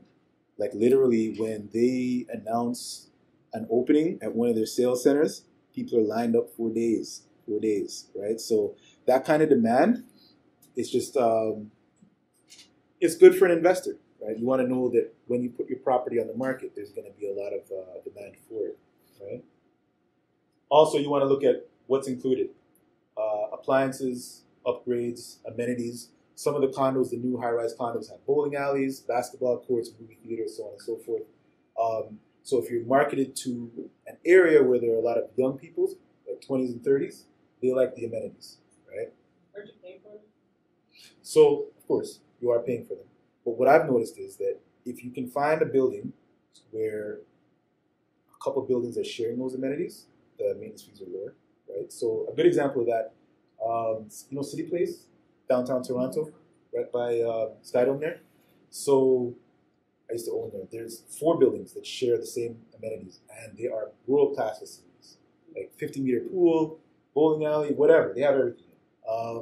Yet the maintenance fees are low because instead of, let's say, 100 homeowners paying into I guess these amenities, you have 400, and so the cost is divided by that many people, right? So it just depends, right? Allowances. So again, some builders will allow you to sell pre-construction on assignment. Some builders will not. So it's something that if that's part of your strategy, if you plan on not closing, because there are costs when it comes to closing, right? You have to pay development levies, you have to pay the lawyer, you have to pay land transfer tax, HST. So if you don't plan on closing, selling on assignment is something you want to look for and make sure it's allowable by the developer. A lot of builders don't allow Airbnb, right? And so for that reason, the buildings that do allow Airbnb are going to be a lot more attractive to the investor, right? Oh no, what did I do? Okay. Whew. Scared there. So when you say you can't buy on assignment, that means you have to live in the property or live there? It means that you have to close. You don't necessarily have to live there, but you do have to complete the closing from the builder, and then you can sell it if you want, or rent it out, or whatever. What was the question? So the question was, if they're not allowing assignments, do you have to live in the property? The answer is no, you don't have to live there, but you do have to complete the closing, right? In some situations where you have to hold on to the house for a certain period of time. That's more of a taxation question. So another question I look for as an investor is, are you able to lease during occupancy? So this is more of a high-rise condo thing. So if you have bought on a lower floor in a high-rise building, they'll have completed your unit while they're still working upstairs, right? And there'll be an occupancy period. So you can't go out and get a mortgage on this property yet, but they allow you to live there and pay an occupancy fee each month, right? In that time, if they allow it, you can rent that out to a tenant, right? Until the building is complete and you have to actually get a mortgage to buy it and finish the closing. And your tenant can stay or whatever the case is. But a lot of builders don't allow you to lease out the unit while it's in occupancy. You guys follow that? And townhouses are like that too. Townhouse condos, yeah. So they're fully built. They still have an occupancy. They still have an occupancy fee. Yeah, because it's a condo townhouse, right? And then they have kind of this hybrid model, which is what they call a stacked townhouse. So it's like 3 levels, and it's a hybrid between a traditional townhouse and a high-rise condo. It's stacked, and they're more common now because again, we're running out of land, right? So most people, if they're older especially, don't want to live in a high-rise condo, but they'll more gravitate towards a stacked townhouse because it's more house-like. You know, they don't have the huge maintenance fees that come along with the swimming pool and the bowling alley. It's a very small maintenance fee, usually about $100 a month, $150 a month, so it's manageable. But it is technically a condo. Okay, so the question was about builders putting a tenant in there, and then they kind of they get the lease enforced, and then you have the right to essentially own it, and it's your tenant, but it's the builder who happened to get you tenant. Yeah, so the guarantee. So the guarantee is sort of now too, right? So if they rent it out for $2,100 and the agreement was $2,300, then they'll supplement the extra $200. They're not getting it. So more and more builders are catering towards the investor, right? And a lot of these buildings are going up in places like Kitchener, Waterloo, around the university area, or like Kingston, again, or Niagara, around the university areas, where they'll find you a tenant and they'll guarantee you a certain amount of rent. Even if, let's say, they have an issue and they can't find a tenant, they're still guaranteeing you your rent, right? So I don't necessarily get into those kind of investments because I've seen the numbers on them, and I think I can do better on my own without having the builder go out and find a tenant. But sorry, what was your actual question about it? Because there was we bought an investment condo and they gave us the lease back option, or the other option was that they were going to give us back a certain amount of money. I don't remember what. Yeah. So we ended up taking the lease back option, but now am I thinking, was that correct? It's hard to say. I'd have to see all the numbers involved to see. Go ahead. Because for lease back, I have the same thing. I've done the lease back, but you have to do your market rent. Like, so what you do is you look in that town, you go in Kijiji or whatever they use, you see how much the average rent is, and then you know if it's good or not. You have to do your due diligence, and spec options, they're nicer buildings, they're hearing for a higher rent. So if they can get it, Great, power to them, and they guarantee it anywhere, if you saw your paper and you signed. So it actually is like a legal binding document. They have to give you that rent for the whatever 2 years or 1 year. So I mean, I took advantage of it because I thought, I don't know how the heck I'm going to get that rent. But if You know what they they're say doing? they can do it, They're marketing to a lot of overseas students, right? Yeah. So, I mean, if this is a student that's coming from a very rich family in Japan or Hong Kong or Dubai or wherever, their parents are loaded. They don't care, right? They'll pay that rent. And they're not familiar enough with the area to do the groundwork to go and find a cheaper apartment, nor do they care. So the university will reach out to those kind of people and get the rents that are otherwise you wouldn't be able to find in that area. You know what I mean? So we're going to talk a bit about investing in private mortgages. So this is more of a hands-off, passive investment vehicle, right? Essentially, you become the bank, right? So you're familiar with the typical homeowner who has a mortgage from the bank. They're paying their mortgage each month. If they happen to not pay their mortgage for a while, the bank can then take the house and sell it, right? As an investor, you can actually lend money to a homeowner, have it registered against the title of that homeowner by a real estate lawyer, and have that homeowner pay you each month. And that is essentially a private mortgage. Now, with private mortgages, the interest rate is much higher than what you'd find from a bank. Good mortgage rate these days, a 5-year fixed might be 2.5%, right? Private first mortgage is around 7% because it's an individual who's looking to make a return on their money, right? Typically, though, the investor is going to want to invest in second mortgage rather than a first mortgage, because a second mortgage you can make 12% interest rather than the 7, right? So the way that works is, let's say that you have an $800,000 house, right? And the homeowner owes $400,000 on the first mortgage, but he wants to renovate his house, build a basement apartment, so on and so forth. He doesn't want to break his first mortgage and pay a huge penalty. So he's going to get a second mortgage for maybe $100,000, right? He would approach a mortgage broker like myself. I would find the money from a private investor. We register the $100,000 against the house. He pays each month. It basically works out to be $1,000, right? Because he's paying at 12% a year, right? So you would receive direct deposit $1,000 each month. Now, me personally, what I like to do is prepay. So if you're loaning $100,000 and we know that it's 12% that you're getting on that return, we'll deduct the $12,000 up front. So the homeowner is really only getting $88,000, right? And at the end of the 1-year term, you get your whole $100,000 back. You've already gotten your return initially. You guys follow what I mean? We'll go through the slides, but that's the gist of it. So the goal that you want to do, you want to secure your capital, secure your return on your investment, and secure your exit. Because if you're not exiting with your money, it's no good to just have it tied up there, right? Secure your capital. Your investment is secured against the real estate, right? Again, if the person doesn't make your payments, then you can take the person's house and sell it, right? It's underwritten by a mortgage broker and administered by a lawyer. We get a professional appraiser to go out and ascertain the actual market value of that home before we issue any money on it. We ensure that the loan to value, so the amount of the loan versus the value of the home, does not exceed 80%, right? We just don't want anybody's money at risk. Secure your return. The rate of return typically is 12%. So again, if you're loaning $100,000, $1,000 per month. We often arrange for the entire term to be prepaid. Again, so that way, there are no monthly payments for him to make. And if there are no monthly payments, he can't default. Right? And the other benefit is you know exactly how much money you're going to get.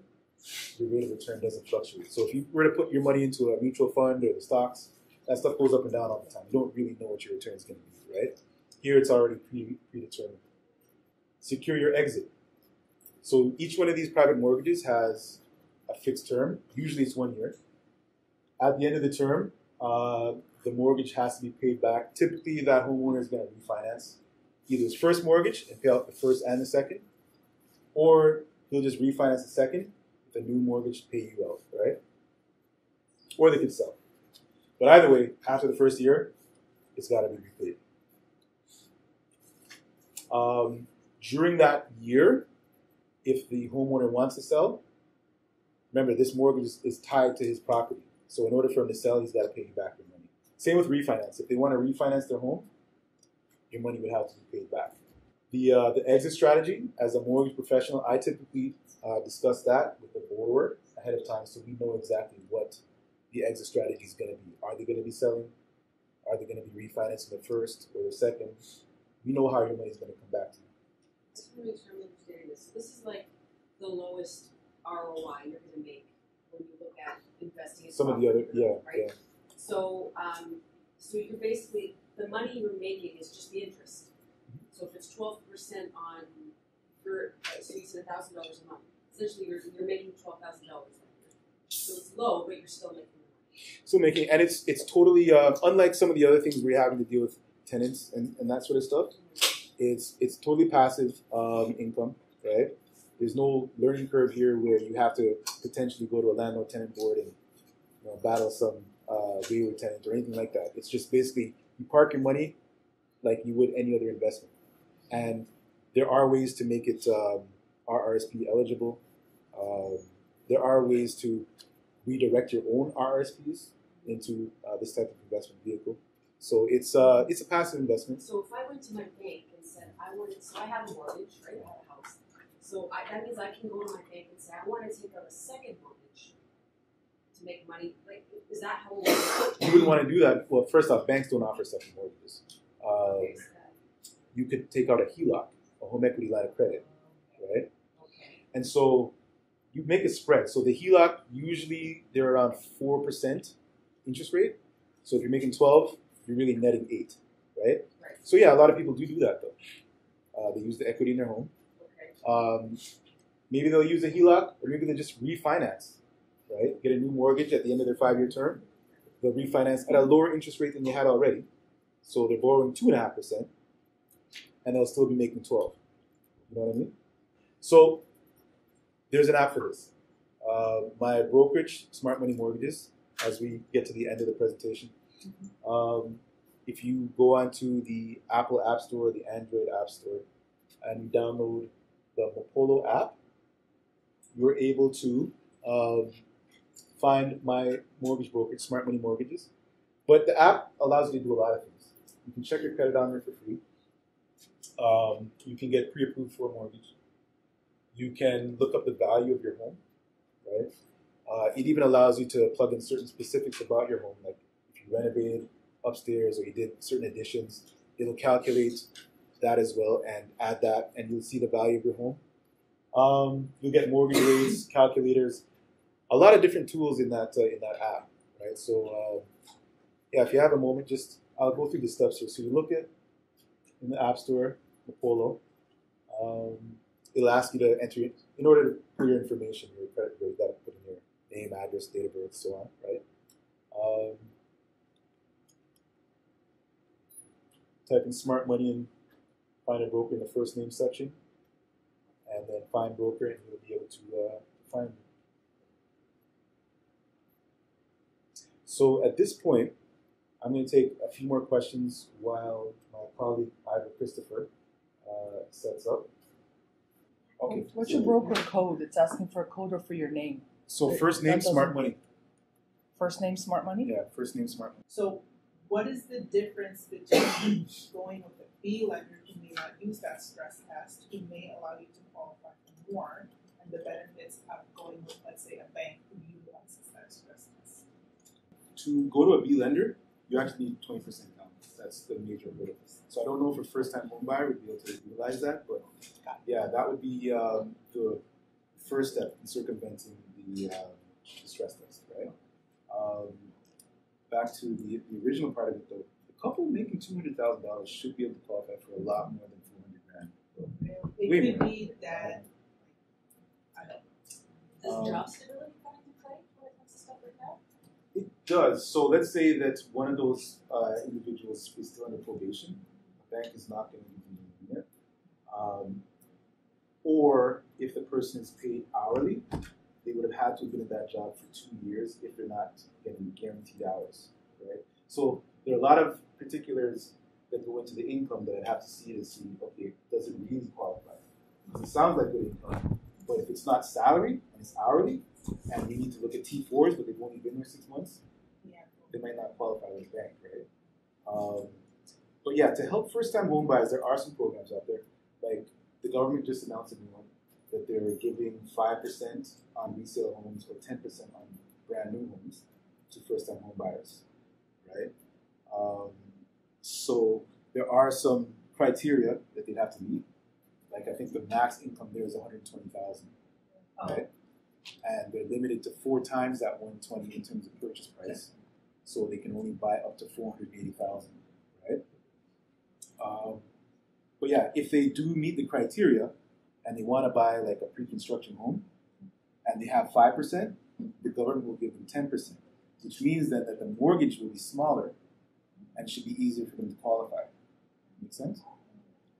Beyond that, there are actually some municipalities that help first-time home buyers. So Dufferin County and Simcoe County, they have programs where they'll give you the entire down payment, 10%, towards the purchase of an existing home. Right? The criteria there, you got to live there. You got to make under like $93,000 a year individually, right? That's basically it, and they'll give you 10% for the down payment on the home. So there are some government programs out there to help, but to get into the real specifics, have them call me. You know what I mean? I can help you. Offset your other. Or if it's downtown. Yeah. So anywhere For near one downtown, you're looking at a 1-bedroom condo costing about $550,000, and you're going to need income of about $110,000 for that. So, were there any more questions? Go ahead. You talked about getting to pre-construction is like a really great way to to invest. Yep. I've gone to like a couple like presentation centers, but I find even though I own my condo, I don't have like liquid cash. So when you go to a pre-construction presentation center or whatever, payment structure is very aggressive. Like you want within like 165 days they want $40,000, $80,000. Is there ways to like? Yeah, so you can, depending on how much you owe on your condo, Right. how much it's worth, you could get a home equity line of credit for that those payments that you got to meet for the builder. Right. Depending on how close you are to the end of your mortgage term, you can refinance and get the liquid cash out that way, right? Those are the two ways. Yeah, pretty much. What's better, a home equity line of credit or to refinance it? Generally, variable. yeah, refinance because it's a lower interest rate. It's a lower interest rate, but the home equity line of credit adds more flexibility. So I mean, just like any line of credit, if you don't use it, you don't pay anything. If you do use it and you pay it off, you can redraw on it again. So it's and that's going to be based on whatever your equity in the home is based on how the property assessment and market value. So we use an appraisal. So that's a different professional who's licensed as an appraiser, goes out there, takes measurements, takes pictures, and he compares it to 3 or 4 of the most recent sold houses in your area that are comparable in size and so on. Gets a value, and we go off of that value. So property tax assessment. No, we never. We don't use a property tax assessment. The question was whether or not the HELOC, home equity line of credit, is better than the refinance option, right? And it kind of does depend. Refinancing, if you have good credit, will get you a lower interest rate, right? But the HELOC has its advantages because it's so flexible. All right, ladies and gents, my name's Ivor Christopher. I run a firm called Integrity Accounting Services here in Toronto. I'm a chartered professional accountant, and I've been doing this for over 30 years. I specialize in personal and corporate tax returns. We're going to talk about the tax implications of investment in rental properties. I'm going to cover 4 main topics. This is something that my clients over the years who have rental property have asked me or have learned the hard way, and then come to me afterwards, what do I do? Okay, so we're going to talk about what you can and cannot claim. We're going to talk about understanding the principal resident exemption. Very important. Next question I get quite frequently, should I incorporate or not? Okay? And then last is HST on real estate and new homes. Okay? So, expenses you can and cannot. There's a lot of expenses you can. Advertising, insurance, management fees. You have a management firm that's doing it for you. Professional fees. You have to pay somebody like me to do your accounting for you. Travel expenses. So if you are, Kevin mentioned that you have you bought a property in St. Catharines, Niagara Falls.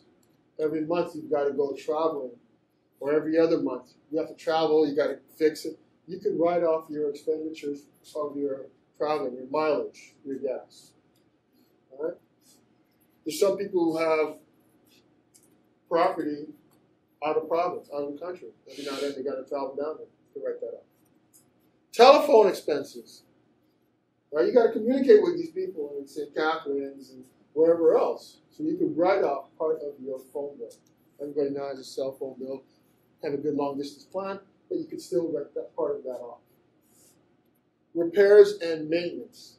Now you notice on the other side, what you cannot claim is renovations. I'm going to tell you the difference. Repairs and maintenance. There's a flood. You got to replace the tiles. That's repairs and maintenance. The roof needs replacing. That's repairs and maintenance. Renovation is, I want to upgrade the kitchen. I want to upgrade the bathroom. That's renovation. That you cannot claim. Utilities, property taxes, mortgage interest, and the government has decided they'll let you do landscaping.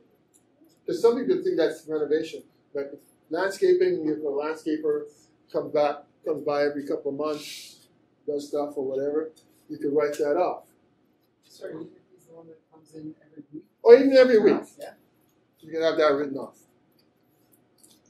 Main things you cannot write off, the principal portion of mortgage payments. This is a common myth that people who buy rental property thinks they can write off. They can write off the whole part of the mortgage payments. For example, I've had a client, their rental property, it's a negative cash flow, so they think they're at a loss, and then when I do their tax return, they have an income. And they're like, what are you talking about? I'm losing money. I'm like, no, you're not losing money. Not according to CRA. Right? Because you cannot write off the principal portion of your mortgage. So, for example, I have a rental property. My mortgage is $1,500 a month, and I have my utilities and everything else is another $500, so it's $2,000. I'm total out of pocket, right? And I'm renting it for $1,800, right? So I'm negative cash flow. I'm $200 a month, right? However, of that $1,500, say $500 is principal. So now I've got $1,000 interest in taxes. I've got $300 utilities that I'm charging back. So I'm collecting $1,800, but according to CRA, my cost is only $13. So I have $500 of $300 of income according to the Revenue Canada a month. I now have to turn around and pay taxes on my tax return on those $300, even though I am technically out of pocket. But you cannot claim principal portion. And renovations, as I mentioned, those are stuff that are not required. Now, if you are buying, people want to sometimes buy fixer-uppers. So if you buy a fixer-upper and, you know, you're going to say, okay, you know what, I bought it for $200,000 and I'm going to fix it up over the next 2-3 years. I'm going to do this, I'm going to do that, and then in 3 years, I'm going to sell it for $500,000. Make a $300,000 profit. I'm going to spend $100,000 over 3 years and sell for $5. So I'm going to make $200,000 off it, right? Well, CRA is going to say, well, that $100,000 that you spent, you cannot write off because you're increasing the value of the property. It's not a repair. However, if you buy a property, the same property, and you go to a contractor and says, I'm going to give you $100,000. You borrow it from the bank. I'm going to give you $100,000. I want you to fix the house before I take occupancy. Fix it, and then we're good. CRA will say it's not so much a repair now. I mean, a renovation. You've increased the value of the house. So now, when you go to sell the house, even though you bought it for $200,000, the cost is going to be $300,000 because you sell $200,000 to buy it, $100,000 to fix it. So what they call the ACB, the adjusted cost base, is now $300,000. So that's the difference in terms of repairs and renovations. Actually, before we move on to the next topic, so any question on any of these? What you can and cannot. Basically, anything to do with the property that's coming out of your pocket, you can. One of the things also you got to be mindful of is if you are occupying that property. If you're occupying it, right, so you're living in this property and you're renting out the basement, as Kevin mentioned, you only get to write off a portion of those expenses. What if you're creating the basement apartment? So I live upstairs, I just renovated the basement. What portion of creating that basement can I submit for next year? Okay, so the renovations you don't get to write off. Mm-hmm. But now you have, no. Not even landscaping. The walkway. The landscaping you can, but the renovation. Sorry, by landscaping I mean like I created a walkway down the front to the backyard, cement, interlock.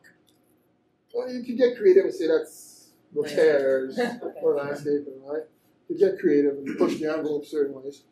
But technically, if you decided, like for example, you're going to take the basement and you're going to put in a bathroom, kitchen, all that sort of stuff, that's renovation. You don't get to write that off. Okay. And now your income, you claim it 100% the income, but the expenses, all these expenses here, unless it's specifically directed towards the unit, you have to allocate it or prorate it.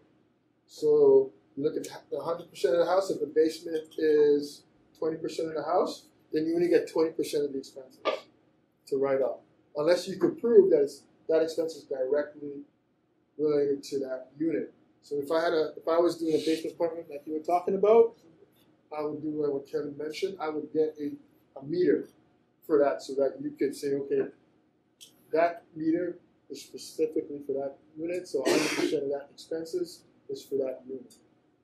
Okay. Any other questions? This is all from. Sorry?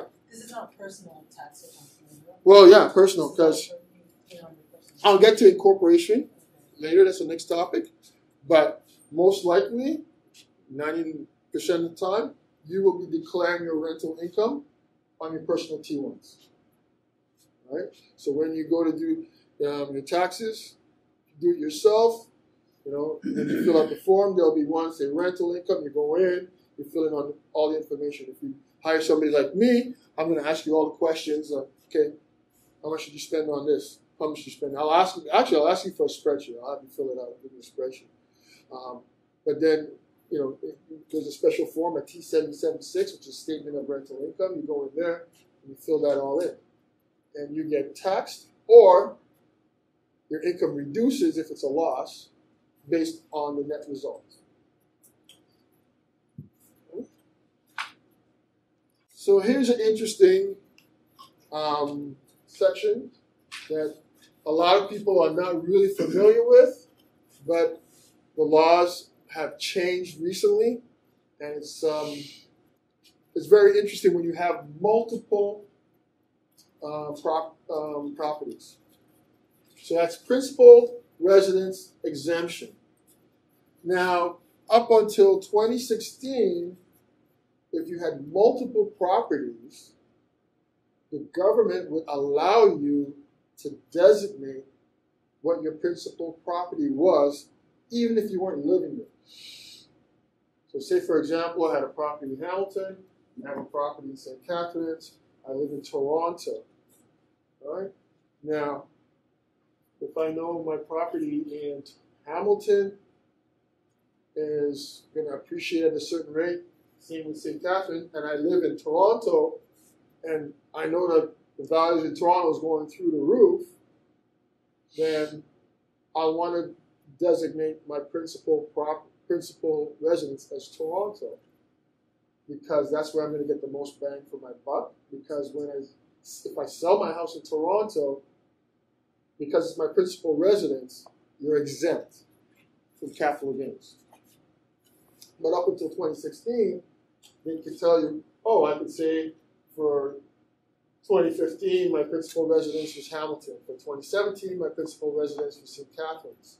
It allows you that flexibility to designate principal residence, and then when you sold those property, you would have to prorate the capital gain. So you got to manipulate that system. And people became very good at it, and some people got really rich doing it, and they closed that loophole in 2016.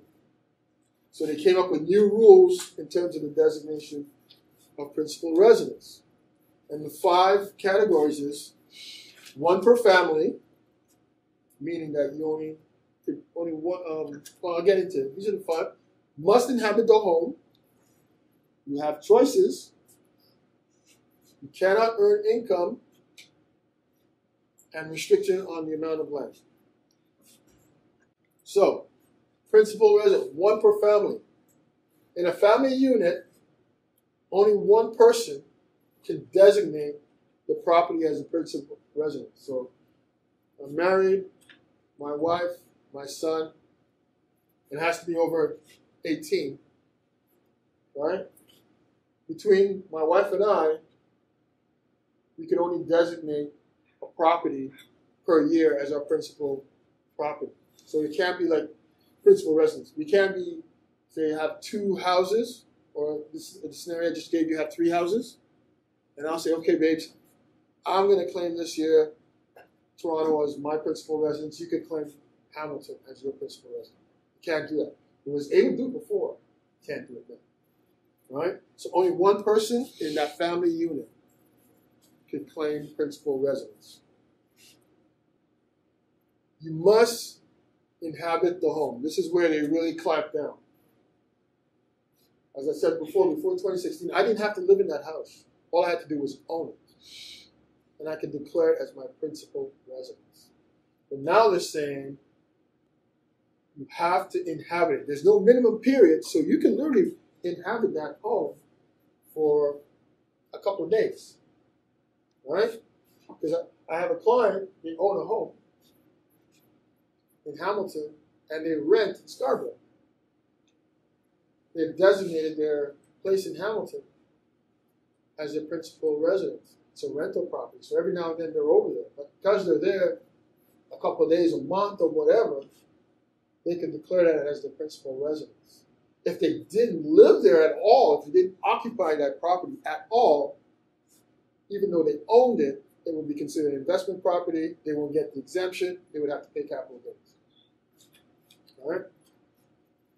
So CRA now, CRA, as you guys know, they will look at all the evidence, including your length of time in the dwelling and all that sort of fun stuff, your income, patterns of buying. So if you're one of these people who are constantly flipping houses back and forth every year, they'll look at that to determine if this is truly a principal residence, or is this a business that you've created to flip homes? Go ahead, Frank. Can I flip every year? Can I flip my principal residence every year? Can I make money every year by flipping? You can flip every year if you want. If you want to go and buy a new house every year, there's nothing that says you can't do it. As long as the financial institutions will allow you, there's nothing that says it. But you have to dwell in that house. Well, at one point, will they consider it a capital gains because I keep being No. nomad? As long as you could prove that you lived in that house. At one point, they said you have to live in a year, 6 months, or have to live in a house for 6 months to a year. There's no minimum period. So you have to. That was part. I think you partly answered. How do you prove it? How do you prove it? Well, I guess like how you prove it. Some of the other places that you have to get, what do you call it, bills, utility bills, and stuff like that coming to your name, driver's license, passports, whatever it is. Your pay slip. I'm not sure how to determine it. I'm pretty sure those are the common ways to determine, if you have kids, if the kids going to school in the area. If you have a property in Hamilton, and you live in Toronto, you're claiming Hamilton as your principal residence, but your kids go to school in Toronto. Right? Any other questions on that? Okay. You have choices. They will allow you to claim residence if you own a cottage. A lot of people have cottages up north, Muskoka, and so on and so forth. And you go and you spend summers in your cottage. So they're saying, well, we're going to allow you to claim your cottage as a principal residence, right? If you so desire. Because sometimes, it might be lucrative to take that exemption on the property in cottages. Because I saw prices of cottages the other day. I don't know how people can afford those. They're ridiculous. I looked at the price of a cottage in Muskoka, and I looked at the price of a house in Jamaica, and I'm like, Jamaica, Muskoka.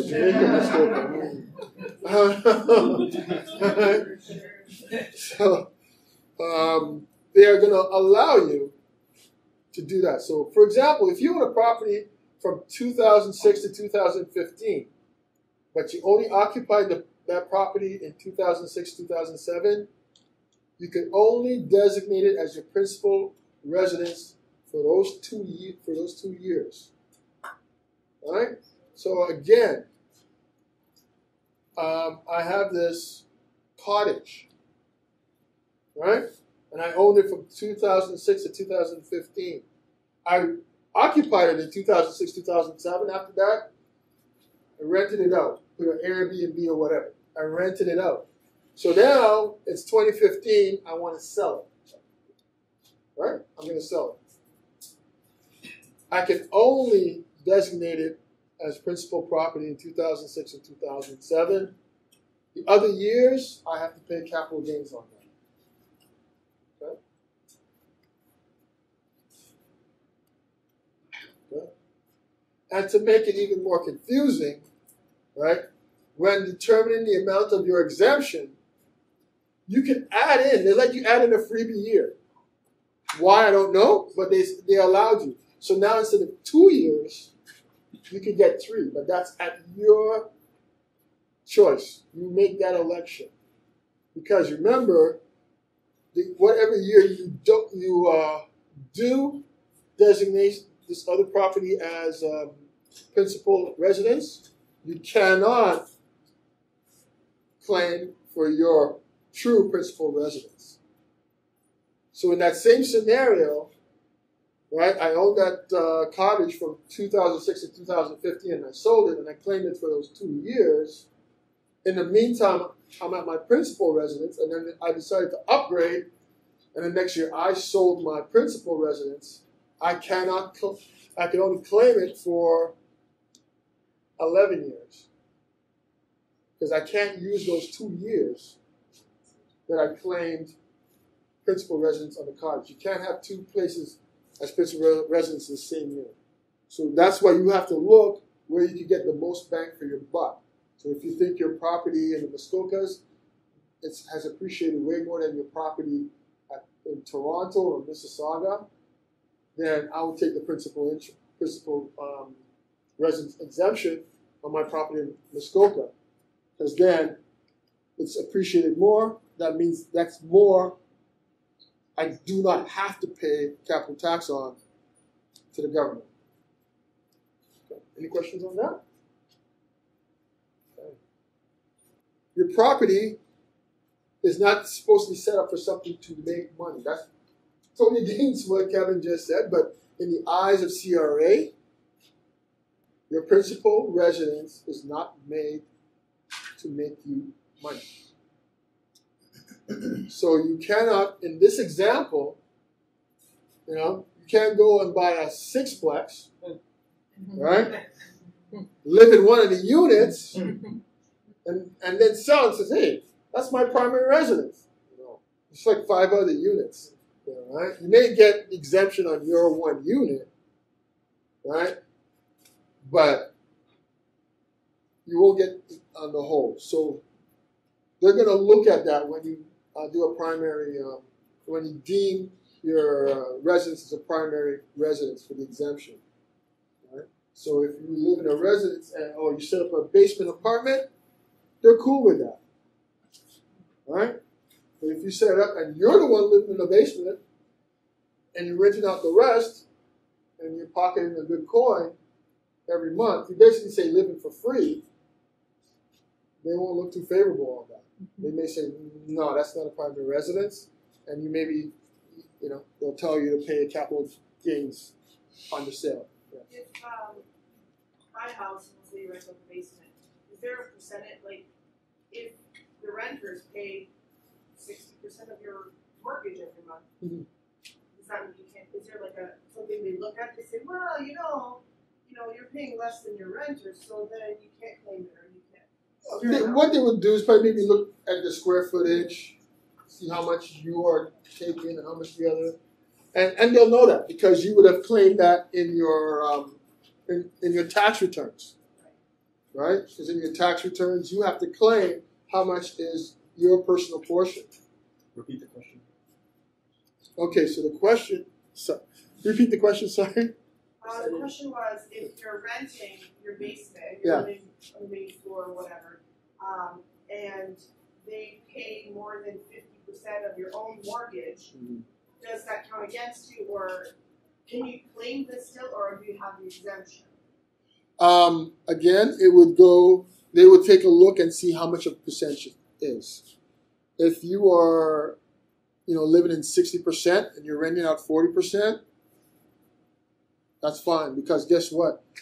You've paid taxes to them on the rental income when you file every year. So they're going to look at it, and again, it will say on your return what percentage is personal, whether it's 60, 40, 80. It will say. So they'll already know going in their mind whether they think it's, eligible for a principal residence exemption. Okay. Restriction on the amount of land. So if you buy a farmhouse, a 10-acre farmhouse, CRA only allows you to claim principal residence on maximum 1.2 acres of land. Right? The rest, you will have to pay capital gains on. Unless you could prove to them that it's a working farm and that it's needed as part of the enjoyment and use of the property. Right? So they limit the amount of land that you could have and claim as a principal property exemption. So if, one of you guys win the Lotto Max, and you want to go and buy that huge property and house, and it's on 5 or 10 acres, and then later on sell it, right? They're only going to allow you 1.2 acres. 1.2 acres that's a big house. That's a big lot. That's a good sized lot. Right? If you're on 10 acres, you're not hurting. Right? But just to let you know, they only allow you to max to 1.2 acres. Because then you could go, like what was happening is people would go and they speculate and they'll buy all these farmlands.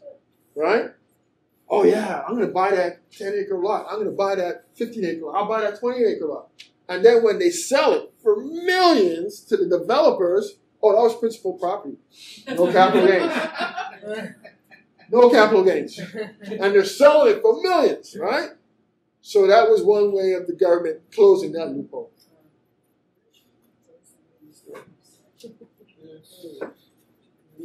To incorporate or not, this is a question that I get asked quite frequently. Okay? So one of the things that are advantages of incorporation, and that means that you want to create an incorporation, so you want to buy the property and put it under the incorporation so that, for whatever reason you think that's a better way. Okay? So the advantages of incorporating: limited liability and creditor protection. Meaning if anything goes wrong,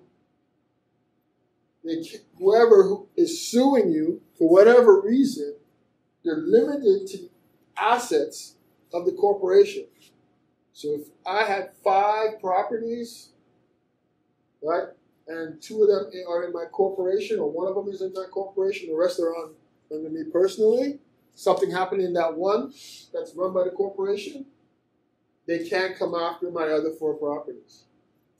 They can only, or even me personally, they can only deal with the assets of the organ of that corporation. Corporate income is taxed at a lower rate than personal. Personal, the minimum is at 20%, and then it ratchets up to about 45% as what we call your marginal tax rate, right?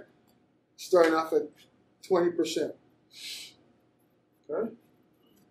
Corporate starts off at 15. And you have to go really high to get into the 17 and 20% taxable rate. You have to be over $250,000 in income. While personal, all right, if you're over 50, you're at the 27%. All right?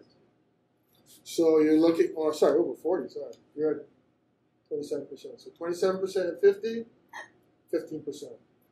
You're saving 12% in income. So that's one of the ways people want to do this. And then also, one of the great things about corporations is the flexibility as to when income can be distributed to yourself as dividends. Because, you're investing, eventually you want that money back. And the best way to do it is dividends. Right? Because dividends is taxed at a lower rate than employment income, okay, or other income. Investments is taxed almost at the same rate as capital gains, taxed at a lot lower rate. So if you're going to take out money from a corporation and you're part owner, you want to take it out in dividends. Because if you take it any other way, you have to declare that income and you're going to be taxed at the 27%. So those are the advantages of incorporation. The disadvantages, and this is what a lot of people, they're not aware of this, and I have people, I incorporated. And I'm like, were you aware of the costs? And they're like, no. I'm like, okay. So, first thing, if you transfer property from your personal holdings to your corporations, it may be deemed a sale, and you will have to pay capital gains on it. So I opened up a corporation. I have 3 properties, and I want to put them in my corporation. Because the corporation is a separate entity according to CRA, that's deemed a sale. It's not a transfer, that's a sale. And then they'll say, okay, what's the fair market value on those properties? You have to pay capital tax on the difference. So now all of a sudden, you got this tax bill that you got to pay. So watch out for that. So if you're going to start a corporation, whatever it is, you use it to buy properties. You don't use it to transfer properties. Use it to buy properties. Then there's the cost to set up corporations and the annual reporting, which are expensive. Okay? To set up a corporation is it's not so much the actual fee, but then you have to employ a lawyer, probably a tax accountant, and we're not cheap. So there's that bill. Annual reporting. The cheapest I do a annual report for a corporation is about $750 a year. All right? And that's cheap. It's not bad. The normal fees are around $1,500 for just a basic corporate tax return. All right? It can get a lot more expensive, especially if you're bigger. All right? If you're a big corporation, you're talking tens of thousands. Right? And because you are a corporation, your financial record keeping is more stringent and thus more costly. You cannot, well, you can, but if you want to go to your accountant with a shoebox, you can, but it's going to cost you a lot of money. So it's best that you keep your record keeping in a good order, and that may mean having to hire somebody like myself to keep the record keeping in place, so that when the time comes, your records are nice and clean, and also if CRA comes knocking, hey, I want to check out some of these expenses, right? You could easily have the documentation. Because as you guys know, you guys are with the Canadian government. If you don't have your documentation, you're screwed, right? Yep. You're screwed. So you got to make sure your documentation is in place. So are there any questions on incorporation or none? Because again, that's one question I get asked all the time. Right? Me personally, for me, I would do it because I could do my own tax returns. It's not going to cost me a lot. I can incorporate. I know how to incorporate. I've done incorporation, so I can incorporate and do my own tax returns. It's not going to cost me anything. But if I had to dole out $1,500 every year plus whatever to maintain, I think about it. The last topic we're going to talk about is HST on sale and purchases of real estate. Right? So, great news. Resale homes are HST exempt. So when you buy or sell a resale home, there is no HST, except on the services. The accountant, the lawyer, the real estate agent, there are HST on their services. But there is not HST on the actual sale of the property. Okay? Bad news, HST is levied on new sale homes. Okay, so Kevin was talking about pre-construction.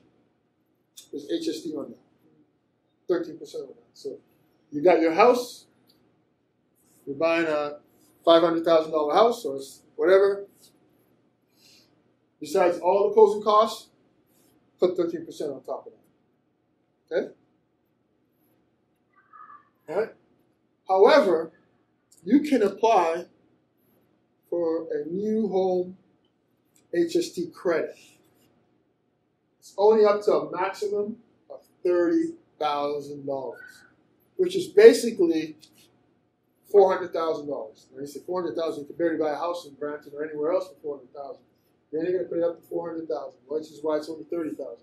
So if you buy a house for $600,000, $700,000, there's going to be extra HST, which you have, unfortunately, to pay because the HST credit, the rebate, will not cover it. Right? It only does 70%, 75% of the PSD, which is $24,000, a maximum of $24,000, and then the federal rebate is up to a maximum of $6,000. So you have up to a maximum of $30,000 that you could rebate or exempt off that sale or off that purchase. Now, one of the things that a lot of builders are doing is instead of you having to finance, because you're going to have to finance that, right?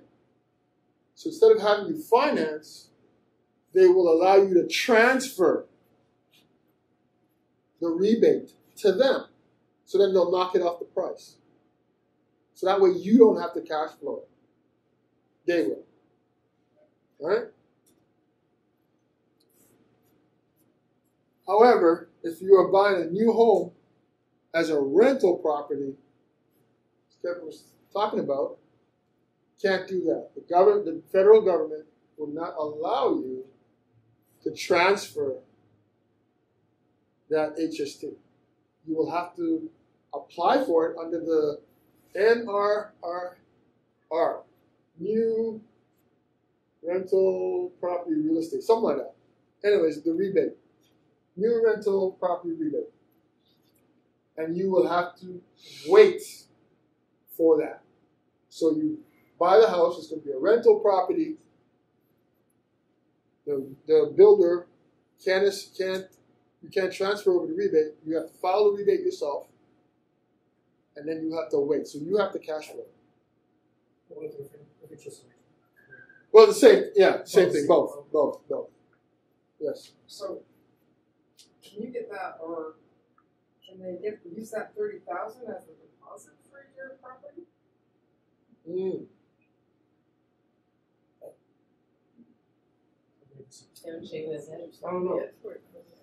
don't know. The deposit is something you have to actually pay. Yeah. That's their security that they're going to reserve that property for you and not sell it to somebody else, right? So that does actually have to come from the property. Can you guys repeat the question for the record? So if that $30,000 could be used as a deposit. So no, it's HST payable, it's tax payable. So the builder has to pay that to the government, right? So it's not a deposit because they have to physically pay to the government, and then the government will a couple months later send it back to you as a rebate. So you're gonna have to cash flow that, unfortunately. If it's a rental, if you're buying it as a rental property. But if it's not a rental. If it's not a rental, then you could transfer the rebate to the builder. So it's in and out, right? And then they'll reduce what you owe them by the rebate, right? Because they're paying it to the government and they're getting the rebate at the same time. Right? So I can get this clear. So you have up to 400,000. You're eligible for up to 400,000. Even if your house is over that. So if your house is worth 800,000, you're eligible for the exemption up to 400. Up to 400. Pay it on the other 400, right? Then so again, I bought a house for $500,000, right? So my HST on that is $65,000.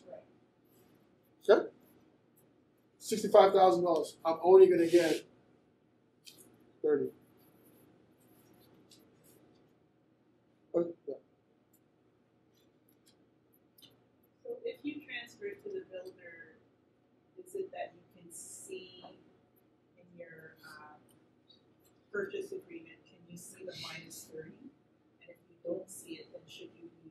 Well, yeah, you'll have it in the agreement. I'm not too cognizant on how the agreement will be set up, but it will be an agreement that, this is what your HST is, because they'll have it, this is how much the cost is and everything. This is the HST, and then they'll have the rebate. So deducting it out. I guess my question is, are most builders automatically doing? Like if you're somebody who's just going in and you're clueless about this HST.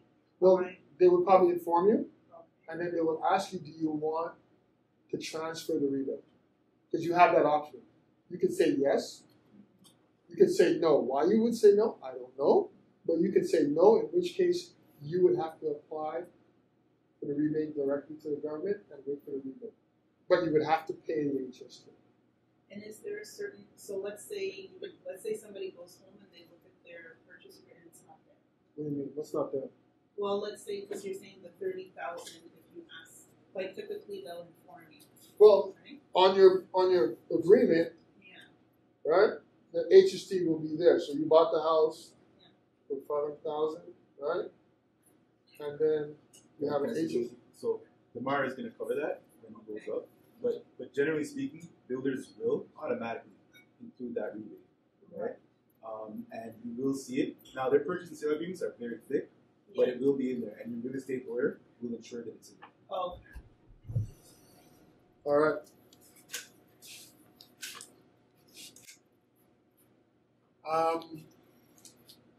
And here are things that are eligible for the HST rebate, because it's not just the construction of a new property. The first one is a construction of a home, condo. You decide to build a home, right? You bought land, and then you decide to build on top of it, right? If you're building, you're going to be charged HST by the tradespeople and materials. So you could take a rebate against all that HST, up to $30,000. Okay. You contracted somebody to build a house, same thing. You substantially renovated your house or condominium. So you bought an old house, you demolished it, or you gutted it and you renovated it. Right? You significantly, again, you bought in trades, you bought in materials, you could get a rebate of up to $30,000. Added a major addition to your home, right? Or you rebuilt your home because it was destroyed by a fire or hurricane or whatever. You bought shares in a newly constructed cooperative housing project. That was something I wasn't too aware of, but that's what's there. And you converted a non-residential property into a home. So you bought a commercial property, you got rezoned, and you built a residential house. So those are the options where the HST rebate is eligible. Okay? So it's not just on a newly constructed, because there are things you may do where you would incur HST costs. When it comes to rebuilding a home that was destroyed by a fire, what if it's only a portion of it? Can you do a portion of it? Still. You still have to build it. You have to pay tradesmen to work. You have to pay for the materials. So it will be prorated based on. So there'll be HST. It's more. You have to basically do like an HST return, right? Here's how much I paid in HST. Here's the rebate, 75%, and you max out at 30. Okay. Any other questions? I thought I saw something else. Questions? Okay. You know how sometimes you see like somebody will sell like their home to a family member for like $1. Mm-hmm. What is that all about, sir? Okay, so actually we're in the Q&A, so that's perfect timing. So before, I just want to thank you for your time. But so selling it for $1. Okay. You can sell it for $1, but when it comes time to tax time, CRA says we don't care. They will say it's a sale, and then they will ask you. Well, not ask you, they will find out what the fair market value is. All right? And then they will say, okay, here's the fair market value. Here's what you bought it for. You have to pay capital gains on the difference. Okay. All right? So it's not something that works, really? No, it doesn't work. Okay. I won't put in your children on the title. That is a good way of doing it. I was just about to. Huh? I was going to mention that because my grandmother bought a house, the house I'm living in right now, for $25,000. We live in downtown Toronto. Bought it almost over 40 years ago. $25,000. That's what I was talking about. 25 grand. She bought it for 25, and back then that was a lot of money, right? Single woman. She bought a $25,000 house, Dufferin St. Clair. Now it's probably worth about 1.2, 1.5 million. She passed away about 7 years ago. 7 years ago, exactly. Now, normally, we would have to pay estate tax, which is more or less the same thing. You pass away, it's deemed a sale, and it becomes part of your estate, and your estate is charged tax on that, capital gains. We got around that. My grandmother had the foresight a long time ago. She put my mother on title a long time ago. So then when she passed away, full title went to my mother. It's not deemed a sale. So there's two types of titles, right? One where it's like at the time of the sale, if you're all on title, there's an advantage. And then you can add somebody to the title. You can discuss it more with the lawyer, but I'm just telling you, I'm talking from personal experience. She added my mother, right? So now my mother entitled the house. And my mother, being the smart woman she is, she learned from her mother. Myself and my sisters are now on title. Can you add somebody under 18? I'm not sure about that. You have to ask the lawyer, but you can add people to the title. You know, like, for example, we're from Trinidad. We've had, ancestral homes in Trinidad. And it just goes from one family member to the next. Now, the property laws there may be a little bit different, but one thing we made sure in our family is we put the kids on the title when they become of age. So therefore, you don't have to pay any of that estate tax. I'm Demar Kemar Hewitt. I'm a lawyer, and I'm here to talk to you about the legalese of what most of my colleagues and friends would have discussed with you so far. The presentation is labeled private mortgages, but it also includes assignment, one of the topics Kevin asked me to cover. So I understand what we've been discussing so far. Private mortgages, you already would have an understanding of exactly how that works. And then we move on to assignment sales. I'll walk you through that process so you also get an understanding of how that part works. Now, private mortgages, of course we say private because not per se that it is private, but it's outside the ordinary lending institutions that we do know. It's outside the bank, the Schedule A and Schedule B institutions. So this is where you are going to, in some cases, an actual individual who is lending you monies and then will use your property to secure that loan. That's considered a private mortgage. Or through a trust company or some other form of less institutionalized arrangement then. So it could be a number of persons who would have come together, created this company, and they lend monies to you and they secure it against your home. So that's where we say private mortgages. That's what we're thinking about, mortgages that are not coming to you from the bank. There are regulations around the lending monies to persons. Yes, I can get up and lend somebody $30,000, $1 million if I could afford it as well. There are regulations around that. If you're getting into the business of it, of course, you would need to be licensed. The usual license, you're going through the Financial Services Commission, and that's usually a 2-year license that you'll hold. If you formalize it, though, and get into creating a company that does that, a trust company, you could get a license for a longer period of time, go through the usual legal regulations and create that formal arrangement so you can be in the business of lending monies to persons by way of mortgages. It's nothing different. I shouldn't say it like that. It is a loan for all intents and purposes. The only difference in this case is that you're securing it against a home or some form of real estate. That way, if everything goes bankrupt, at least, there's a security. So if the person stops paying, then, it's against their home. I can recover at least some part of my initial investment. It says private lender / investor because it depends on what part of it you are.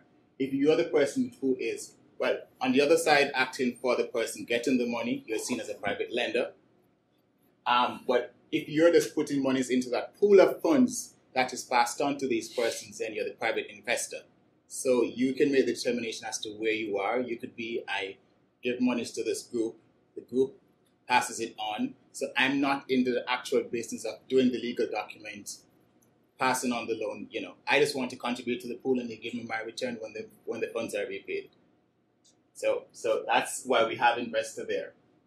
The general considerations, of course, when you're trying to decide getting into that business is whether you would be looking at just doing a regular conventional mortgage. A conventional mortgage is where you lend money to a person and they make their usual payments over a period of time, going through the usual course, or a collateral mortgage where I secure a set amount of sum against your property. For example, we create mortgage documents. I secure it against your land for $100,000, against your condo, against your home, whatever it is. But for right now, I'm only advancing you $30,000. Later on, you may choose to come back to me. I need another $10,000. I'll advance that to you. So I can go up to the 100,000 ceiling that I've already registered against your property. But you may not need all that funds right now. And naturally, if you take it on now and you don't need it, the interest payments are higher. The interest that's been accumulated on it is higher. The payments are higher. But you take it over a period of time. It saves cost that way because I don't have to go back to creating brand new mortgage documents, securing it against a property, and you incurring all the fees. And of course, the borrower in most of these cases incur all the fees for the loan. So, it helps the borrower if you do it that way. A few restrictions to it, but generally speaking.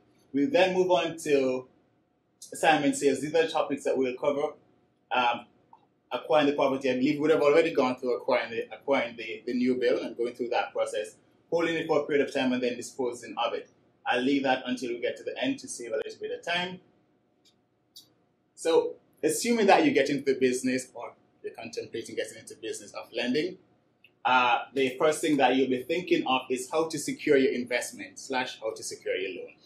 So whichever, I'm using the words interchangeably. The ordinary way of securing it, or the most common, is of course a mortgage on the land. When we say land, we include houses, we include everything else. It's just legal talk for something that just cannot be moved as against something that can be moved. So you're securing it against the land by way of an ordinary mortgage, but there are a few other options that you do have to secure your interest as well. You can secure it against fixtures or chattel. Fixtures, legal word, I'll break it down. Fixtures are anything that is fastened to the house. For example, so when a house is developed, one of the things that you actually do and being installed in the house, of course, is an HVAC. That's common. At the point the HVAC is now drilled in and installed and fixed in the house, it now becomes a fixture. Idea is that it's not going to move again. So it's now fixed as against chattels. So you can create a security interest in the fixtures that are in the house, all the things that are attached to the house. You can also create a security interest in the chattel, the things that actually move in the house. Those include the furniture, the appliances. So you will get a general assignment where the borrower is passing on that to you to say, everything that I own in my house, I'm giving you a security interest in it. It means that you have an interest in the fridge. You have an interest in the dishwasher. So when you get to that point where you're now trying to recover your sums and the bailiff goes in, they've already said to you, everything I own here is mine, I promise. They're not rented items, and you can rely on their word for that. The law does allow you. And you go in and you scoop, and then you sell to, of course, recover your sums. So these are, when we say security interest, those are the things that you're thinking of. And of course, assignments. You also do assignments for things that they don't yet own, but they intend to own in the future. One of those things, rents. There's someone living in the basement, someone living in the back of their house. They don't actually own that rental payment because it's theirs after the person lives it out. But they are assigning to you upfront to say, if I stop paying, you go to the tenant now starts to pay that rent to you. That's a way of also securing your interest to make sure that, some way, somehow you get some monies, and that's how you go about making sure that you secure yourself. But now that if you're on the other side, that that's what they'll be doing too. So you can look out for it. Now, the other thing that you're thinking of is rank or priority. Interchangeable words is where do you rank on the title of all the other securities that are on the title. All right, so this is an example of some of the terms that would ordinarily come in a private mortgage. This mortgage is a third mortgage. A third mortgage means that this is the third person lending monies to this borrower and securing it against their property. So that's his or her rank. That's the lender's rank on this property. You have a rank. You decide whether or not I would only do first mortgages, so I have to be the first one going on your title. Otherwise, I'm not lending you money. Or I may take second, or I may take third, or I may take an unregistered interest where it doesn't really matter where I am. I'm lending you monies. I have all these documents. I won't register it against the title. But you know that if something happens, I'll step out and I'll enforce my security. So that's unregistered interest. Or you can be in a situation where all these security interests are already on title. What I want to do before I advance money is ask all those persons to postpone their interest. And postponement means that they won't enforce. So they'll allow you to step in a rank above them. So they'll postpone their interest and allow you to step above them just in case anything happens, so you have a higher priority because you are paid based on your rank on title. If you're third, that means there are two persons to be paid before you. And if the funds run out at number 2, then you're out. So the ranking is very important. And another way to secure your interest, of course, title insurance. Most lenders who are advancing funds will require you to get a lender policy. It means that if there's any defect in the title, you have an insurance policy to pay me out so that I can recover some of my funds that I've advanced to you.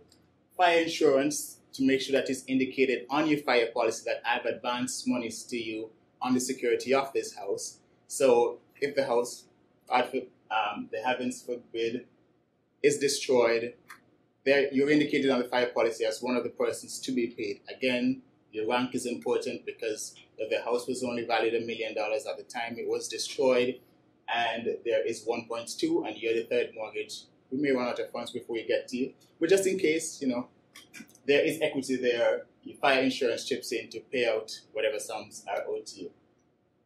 Less formal ways of registering or securing your interest, of course, lodgement of deeds. That's similar.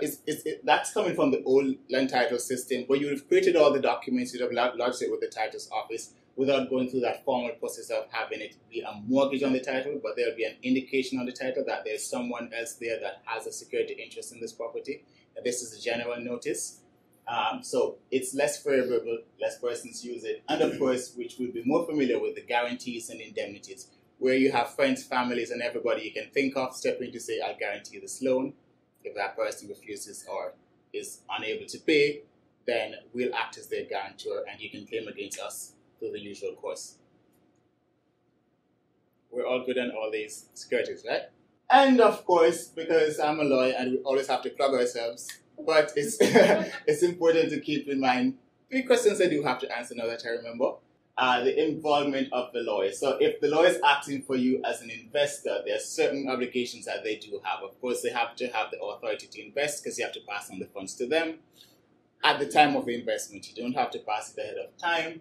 They have the usual obligations to make sure that all the conditions that you have stipulated as it relates to securing your investment is there. So if you want the assignment on the rent, if you want everything in the house to be secured, to have a security interest in everything in the house, if you want to be on the title, all those things have to be there before they pass on your funds. The usual disclosures that we're required to make to you and we're required to make to the borrower as it relates to the terms of the loan, we'll go through a few of those. And of course, reporting to you on almost everything that happens in the transaction, down to the cent. And this is really a story I had the other day when I closed a transaction for someone and I got to the end of it the next day and I had 9 cents in my account. And it was annoying. And I called him and he says, Demar, do not write me a check for 9 cents. And I say, Law Society says I have to go back to 0.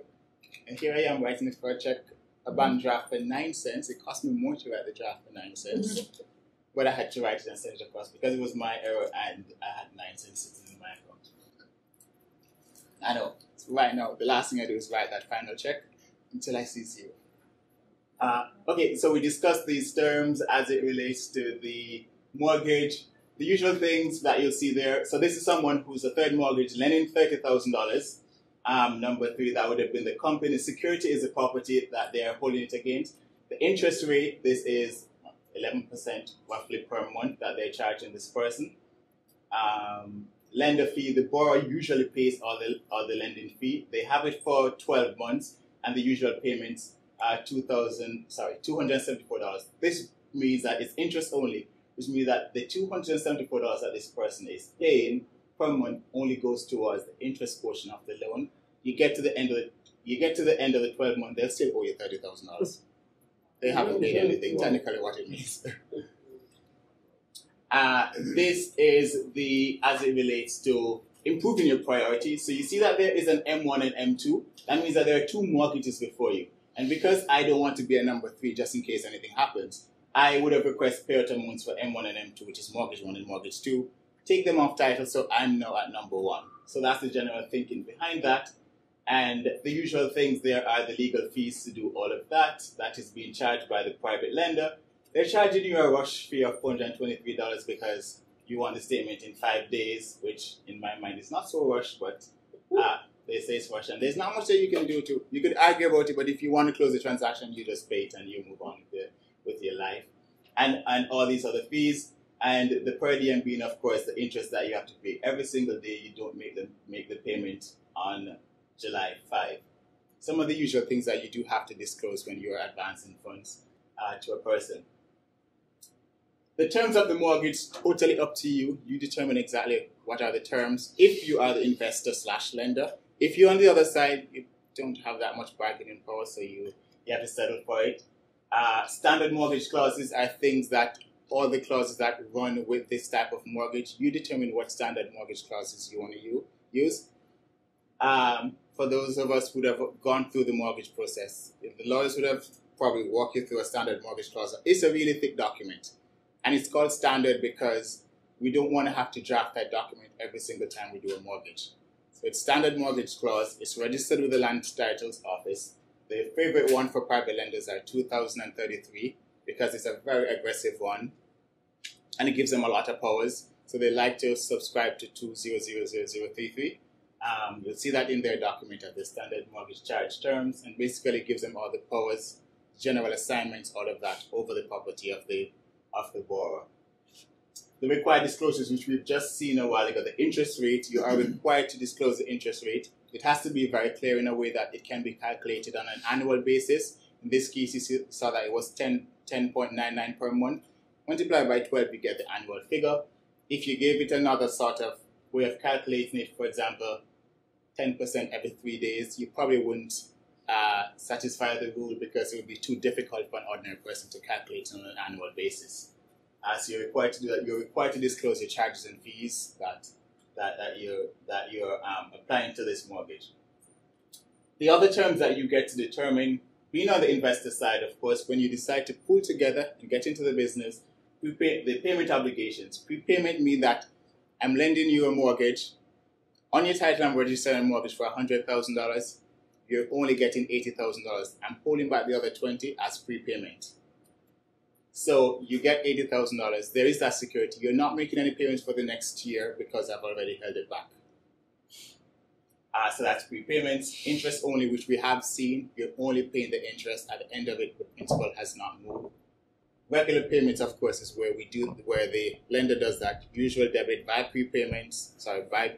by post-dated checks or by prepaid authorization to take the funds from your bank account. You determine exactly how you go about collecting your funds, so that option is there. And the usual, of course, are the penalty clauses, which is probably usually the biggest part of the document. There is a fee for almost everything. There's a fee for if you miss your payment. There's a fee if you ask us to change your payment date. There's a fee if you ask us to change your address. There's a fee for almost everything you can think of. It adds up. So these are the usual, well, not the usual, some of the disclosures that you'll see in a document. You'll see that they have an appraisal fee. You see the legal fees, and I should say all these fees are being incurred by the borrower because the lenders don't incur costs to pass on the debt to you. They're in the business to make money, not to incur expenses outside of what they're required to do. So you are paying their lawyer fee, you're paying their commitment fee, you're paying them an application fee, so you're paying a fee for quite a few things before you actually get that funds, and all that is actually coming out of the mortgage outside of a few of them that you have to pay out of pocket before you get the monies. So some of the standard form disclosures that you have to make as it relates to cost. And then you get to enforcing. Now this is hopefully good businessmen would not want to be here, but you have to really know how to enforce the security if it is that the loan goes into default. You have that option of selling the property by private sale. There are strict rules as to how to go through that process, letting the person know that. But strangely enough, if the person is in default on their mortgage payment, the rules do not require you to alert them that they're in default on their mortgage payment. The presumption at law is that you know that you've defaulted on your mortgage, so I don't need to tell you that you've defaulted on your mortgage. So that's clear. But everything else you do require to give notice. So for example, if they rented the house without telling you, which is usually a clause in many of these things, because I want to know if you're getting any additional funds, you're actually in breach. For that, I would need to let you know that you're in breach and give you some chance to fix it, reasonable amount of time. If you had not renewed the insurance on the house, that too I would need to let you know. For mortgage payment, I actually don't have to tell you. The bank does let you know in these circumstances, generally speaking, but there's no requirement that they do. Private sale, where they would go through the process of advertising the house on the usual market and have it sold to someone else at arm's length, not one of their relatives. It can be the relative if you can show that it's a reasonable sale, but usually it's someone at arm's length, or going through the court process to have the property sold. It's always preferable going through the court process. If the judge says you can sell it, nobody can challenge you. But of course, if you do it yourself, more questions will be asked. Oh, did you follow all these rules? So we like to rely on a judge, because you can't blame him because the judge said it. Foreclosures, of course, where you've gone through the usual process, you just can't sell the property. The market is down. It's not the best time to sell. It makes more sense for me to take over the house, move into it, rent it for a period of time, if so be it. But now is not a time to sell. So that's the usual process of foreclosure, where you're actually not disposing of the property, you're taking control of the property. Or the usual quit claims process, where the person now, they are the one who if they quit their ownership of the house, they are the one who's actually paying you rent. They stay in the house, they recognize that you have a legal interest, they're paying you rent, going through the process. They've now moved from an owner to a renter, so to speak, if they want to continue staying there, or you can take them out and put someone else in there. Any part of that one today? Might be going a little bit fast, but I'm sticking to my half now. And we spoke about taking possession, having the sheriff move in to enforce whatever powers you have, to take what you can take, sell what you can sell, to recover your debt. Writs of execution, if there's anything outstanding after you've gone through that entire process, in the sheriff's office, you put a writ against Demar, Kemar, Hewitt. Whatever Demar tries to do, and they do a search, Demar owes this debt, and you want to make sure that debt is cleared before you do anything else, because I have an ownership over almost everything that Demar owns, because that judgment is out there against him. Gone through mortgages. Now we're going through assignments. We've already gone through the new build process, so I'm going to skip and save you some time on that. Let me answer the question as it relates to the new home rebate. So ordinarily, when the price is advertised for a new home, in the usual course, the price advertised to you take into account a new bill rebate, the new home rebate. So when it comes to a lawyer, and this is a new home, we're looking for that, from we know it's a new home, we're looking for that rebate to be indicated in what we call the statement of adjustments. So the house was advertised for $530,000 because the builder already knows that the actual price is $560,000, but you're getting that 30%, that $30,000, assuming that you qualify for the full amount. You're getting that $30,000, so that's why the price was advertised to you that way. So they've already worked the discount into it for the new home rebate. Nobody says no, as Ivor said, because otherwise you have to come up with that $30,000 to pay me, and I'm already struggling to come up with that 10% mortgage deposit, so I ain't coming up with $30,000 more. So that's what it is. So the lawyer looks out for it. It may not per se be brought to your attention, even though it should, because one of the documents you have to sign is the assignment of the rebate. So the lawyer would have explained to you what that is. But the lender probably, the builder won't spend a lot of time going through it because it's sort of by default that you will sign over that $30,000 instead of waiting for it to go to the CRA and come back 6 months later to you. When I mean, come on, ain't nobody have money to hold out for that. The other one was the transfer of title for $2. So I know we said sale for $1 or $2. In usually those cases, not a sale. Because if it's a sale, then that would flag it with the CRA and flag it with title's office. It's more of a transfer of title. But we put $1 or $2 because the law says consideration is sufficient, whatever is the figure. So if I paid you $1 for something, even if it was worth $1 million, you can't come back and to say that I undersold it to you. So that's why we put $1, even if actually no funds were paid. So a transfer of title is where you're moving funds from one person to another. Usually they're related some way, somehow. And that way the CRA will look past it and the ministry will look past it because we would have done that declaration to say either he was holding it on trust for someone else, these are spouses adding their other spouse to the title, or their parents, there's a mother, father, some form of relationship. Those persons can pass title between each other without triggering the fair value clause because we have that relationship between them. Parties who are extremely at arm's length probably would have triggered that clause because we can't show a relationship between them. So there's a presumption that is for sale, and of course the fair market value statements would kick in where you now have to show, well, I don't care that you sold it to him if you use that word sold. I don't care that you sold it for $2. This house is valued at $1 million and you're going to pay your taxes on it for that. So the question is, if I want to pass title to my kids, how do I go about passing title to make sure that they don't incur the CRA penalties then? All right? So one of the ways that was proposed earlier, of course, is that you can do a transfer of title to add your kids to your title, as many of them as you want. You determine exactly how you want to add them. I know you did say that you wanted to pass to them on your death. Right. Passing to them require a certain designation on the title, means that you're doing it as a joint tenant, which means that once I die, whomever is left on the title automatically continues as the ownership, and they just need to indicate the fact on the title that I'm now dead, so I'm no longer owner. As against if you do it as a tenant in common, means that I'm only giving you 10% of my house. That means the 90% remains with me. That 90% does not pass to them on my death. So it remains untitled to be distributed however you wanted it to be distributed, assuming that you did a will. If not, the law prescribes exactly how that should be distributed. How do you do that to make sure that so you avoid the tax consequences? Now, you do have death taxes on your death if it is that you were not indicated on title as a joint tenant.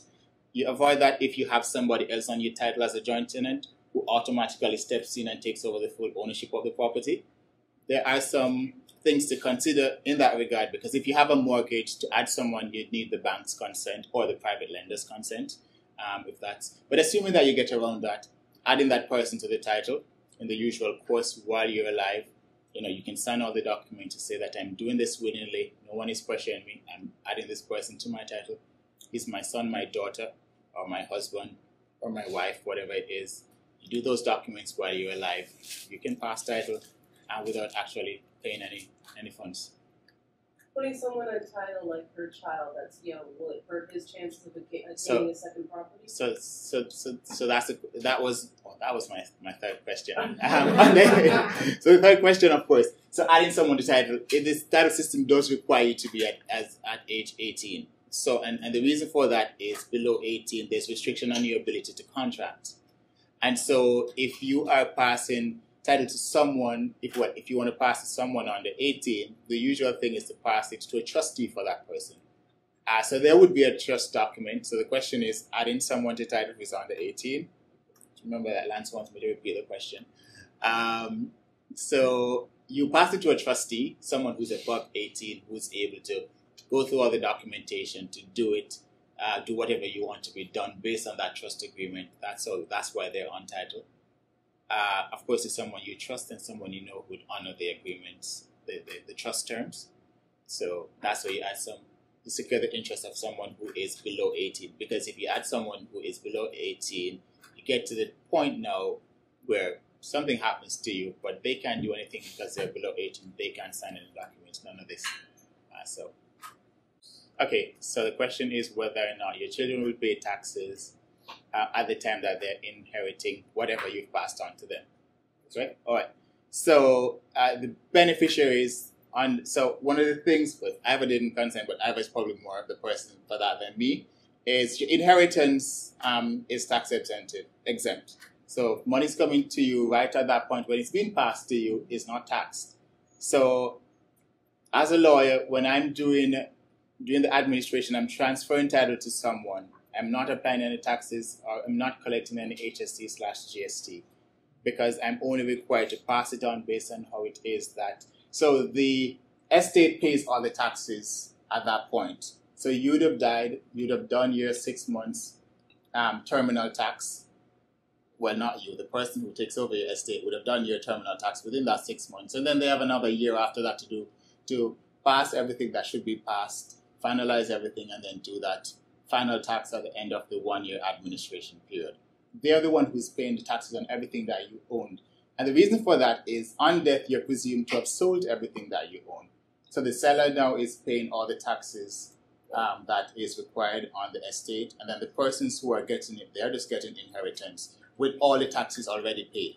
So your son will not be paying any tax. The trust would not be paying any tax because you would have already paid the tax before you passed it to them. So that's the estate duty. Sorry. You're going to be doing all this investment stuff like this. This is concerned. You should have a will.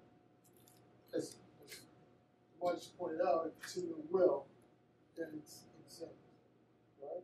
Pass it on. But if you die without a will, then everything goes to your estate. And as you just said, once you die, it's deemed everything is sold. And therefore, if it's sold, there's tax related with that sale. Yeah. So if I have a will, but if I didn't have a will and I passed away and my house, you know, for my kids to get it, they would have to buy it. My estate will have to, well, not so much buy it, but it would be deemed a sale, and my estate would have to pay taxes on. That's my grandma. She bought a house for $25,000. When she passed away, it was probably $1 million. So that's virtually that. There was no will there. If my mom was entitled, her estate would have to pay taxes on basically $1 million. If you create a will, the person who is paying the taxes, and when I say you, it's not you, it's really your estate because you're no longer here. So the person, your sister in your case, that you've appointed as your executor and trustee, would go through the process of finding everything that you own or the bank accounts that you hid because you didn't want your wife to know. Now she has to find them. And she has to put those together and then pay the taxes that should be paid on all those things because it's deemed that you would have sold everything. So you'd have sold your bank account unless you had your children on your bank account as well. If they're on your account as a signatory, usual joint account between you two, and you had not accounted for that in your will, there's a presumption that you intended them to take over the bank account. So all those things that you do have persons on jointly, there's a presumption that you intended for them to take it over, unless you had made some provisions in your will to the contrary.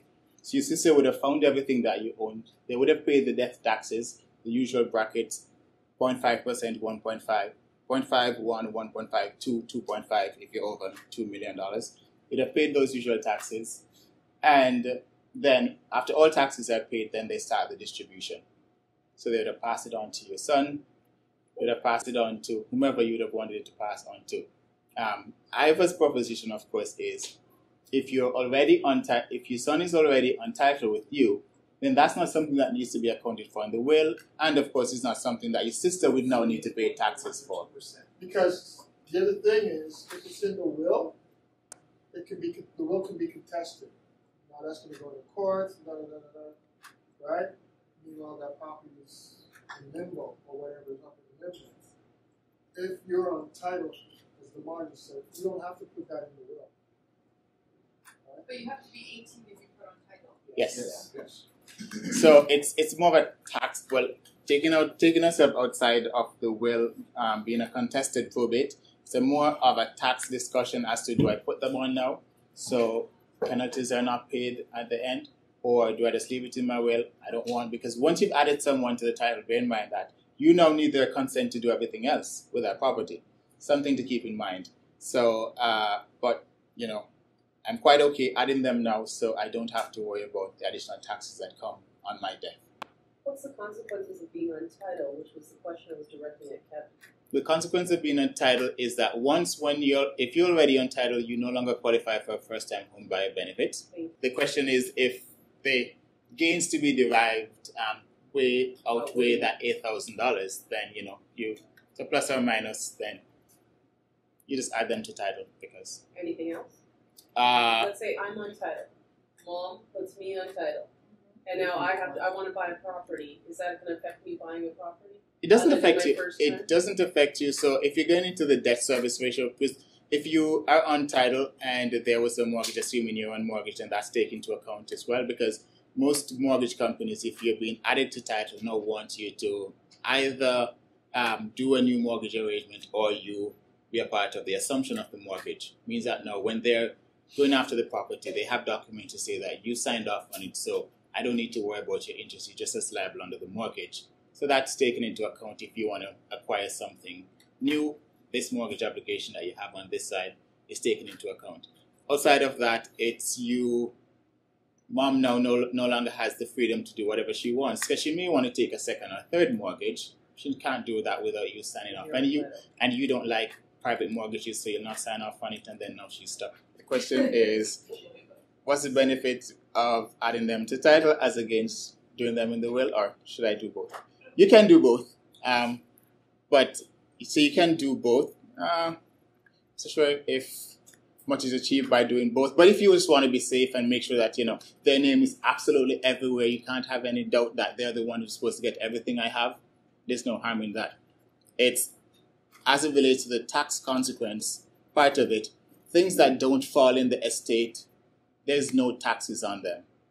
And if you're untitled as a joint holder with someone, that does not fall in the estate. So there's no tax on it. So that's one benefit of adding them to title up while you're alive. So an inter vivos transfer would mean a transfer while you're alive as against a transfer that happens after you're dead. Because for it to happen after you're dead, the presumption is that on your date of death, you would have sold it to them. So that's what you're paying taxes on. So you're paying taxes on that, yes, or the sale that happens on your date of death. So having a will, if I didn't add anyone to title, having a will wouldn't circumvent that? No, because the will only tells where the thing should go. It does not protect you against any taxes. Okay. Sorry, yeah, if there was the will only says, I want my daughter to get my house, and I want my son to get the 4 cars, and they can split the cottage. But they're still going to pay taxes on that sale? Yes. Oh, yes, the will only, I should have made that clear. The will only tells where things should go. It does nothing else.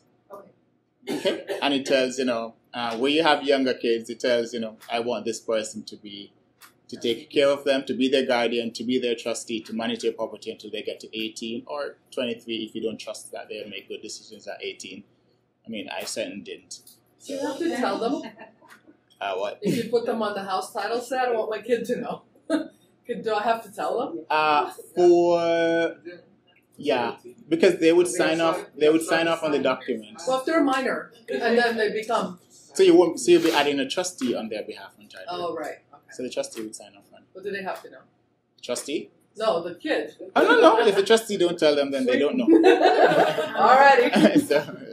You won't run me over exactly in the parking lot. I was just saying. Driveway accident.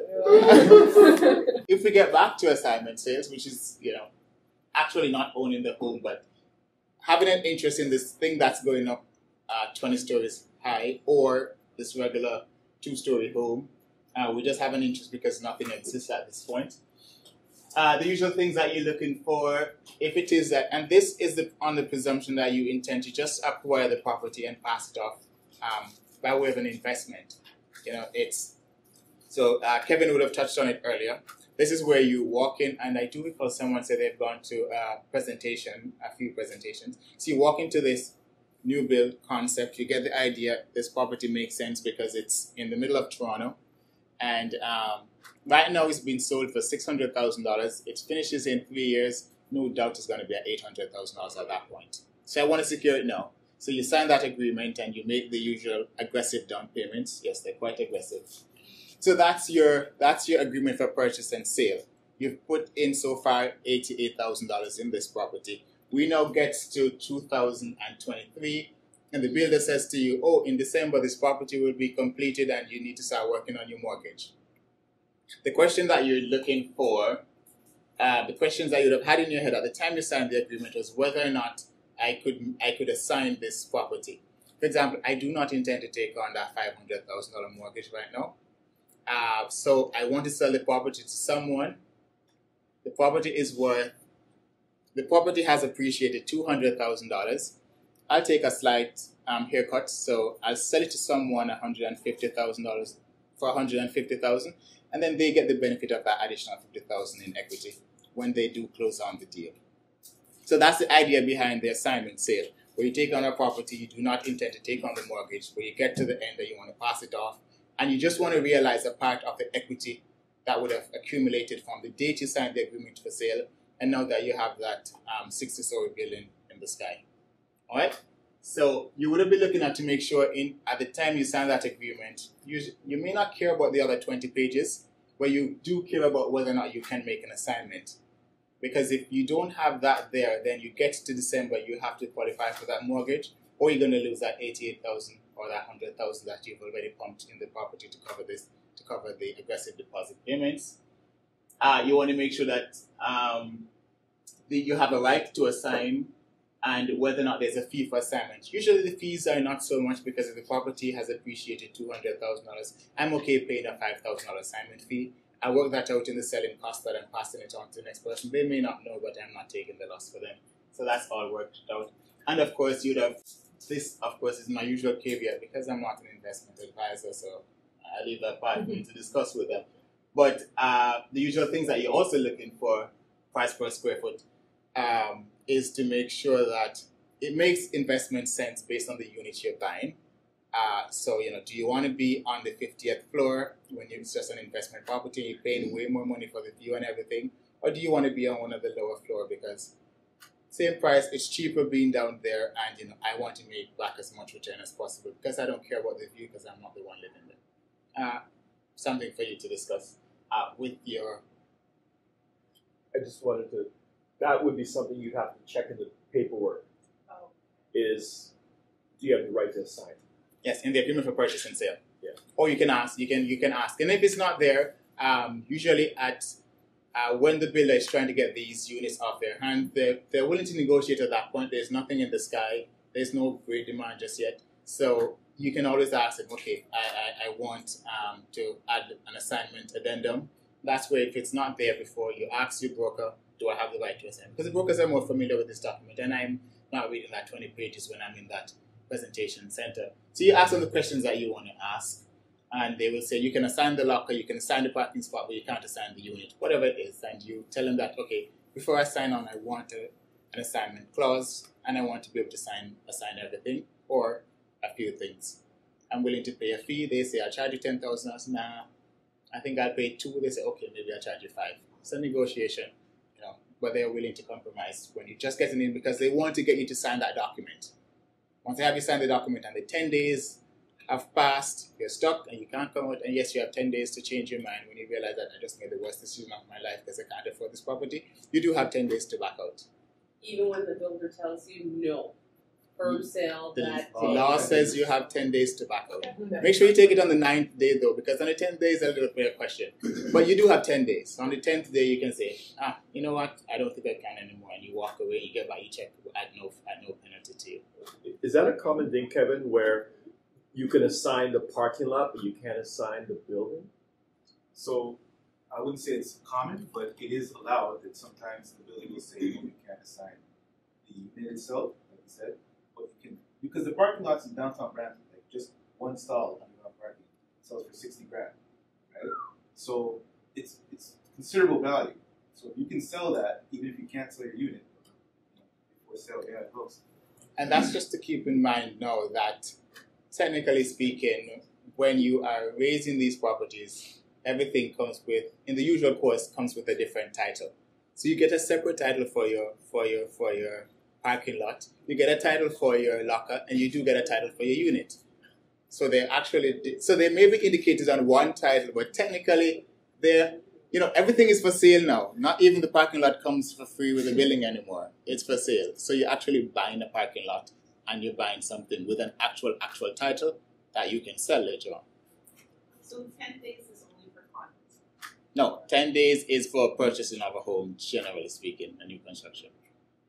But they get you sometimes. Firm sale. Don't come unless it's a firm sale. Once you sign, firm sale. Well, they can say these things. Well, you do. Whatever. Yeah, so that way you know that because honestly speaking, you've given him the check, and he's brushed off some guys. Said, no, this one is gone, and then here you are on the 10th day at 5:50 saying, you know what, send an email. I just think I changed my mind. Can I have my check? Or they can't cash a check before the 10 days in any event. So tell them it's okay. I'm not going ahead and I'm putting a stop order on that check, and that's it. It's cancelled. Not something that you should practice still, because then realtors will flag you, say, no, I'm not doing this one. They'll flag you. Can they flag you? Are you joking? No, they're not that they can flag you as in the sense that, no. They talk to each yeah, other? they talk to each other. No. They say, so they flag you. So, Really? they may be nervous If about I that one. screwed Liv would go tell Notary, hey, that one. Assuming that she knows Madam, yeah, she said, no, I don't think you'll do that one, because she does this all the time. Remember, they don't get paid until the transaction is closed, so you'd have used up a good 5 days because you'd have been really picky and you want the world in this place that you're buying, and and then they've lost 5 days and they're not getting anything unless you actually close the deal. So you may be allowed to assign, but they may have a holding period that's in the document, so you don't get to assign until 2 years later, which is really not so bad, because you wouldn't be selling right now. You'd want to hold off until there's the actual appreciation, and there's no need for me to do anything right now, so that's okay. And of course, there might be restrictions and conditions on the assignment, all the things that you must do before you can pass on the assignment. You want to make sure that these are things that you actually can do if you intend to do the assignment. And then you get, of course, to the occupational or interim closing, where you make a decision, and this is where, before the building is passed to you in actual firm title, which is the firm closing date in December, they may call you 3 months or 4 months earlier to say, hey, we're having interim closing, allow you to move into the unit. These are just the legal fees that you need to pay. You want to transfer the utilities in your name, so we don't have to be paying the utilities anymore, and all of that. That's called interim closing. And the decision you make at that point is, do I want to move into the home at that point? Do I want to rent it, or do I just want to take it and leave it vacant? That also is a investment decision, because I'll pay more if I'm buying a brand new home, but I'll pay less if it's not a resale home if you've lived in it. So you want to make sure that that decision that you're making as it relates to moving or not, take into account how it's going to affect your value, or if it works out to be the same thing, because I'll be renting it for $2,000 and I may lose this amount of money over the period of time. It works out to be a net benefit, then you may want to rent. Same consideration, equity or value, as it relates to a lived-in home as against a brand new home when nobody has lived in. I'm willing to pay more for that. All right.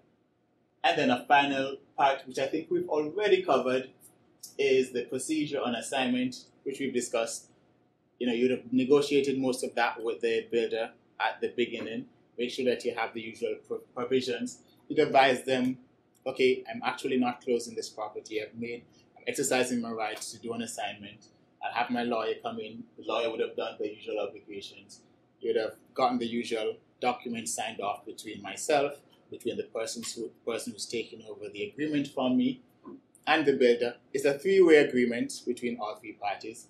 Just a heads up, whatever obligations you had under that document continues with you until that third party actually closes the transaction.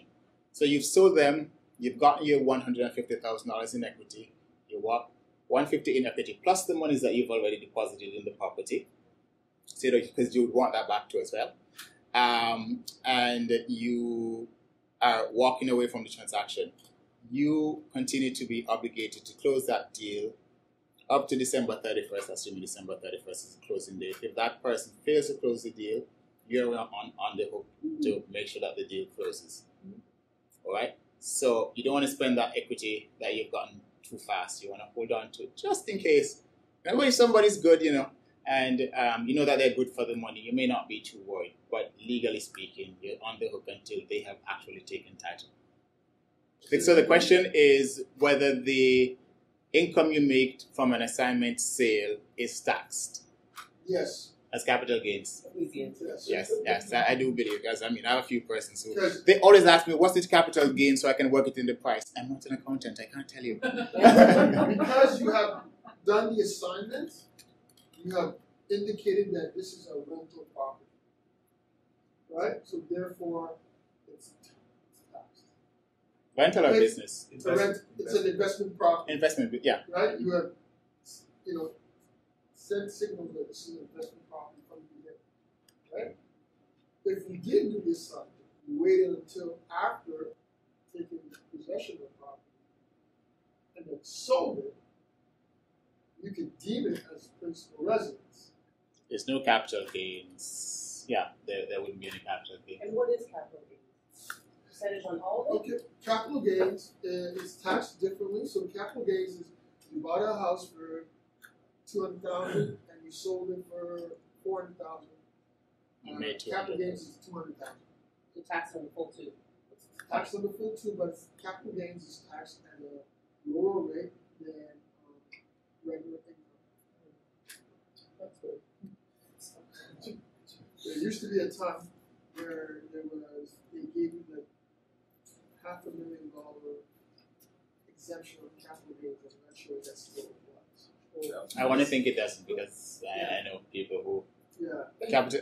So basically, they didn't tax you on your first $500,000 capital gains. That used to be years ago. Yeah, and I know people who have gone in trouble for. They get the monies and they spend it and they forget about the fact that next year they have to declare the capital gain, but the money's already gone. So, I'm at the end of my presentation. Is there anything that I missed? Good. Well, thank you for having me. Thank you.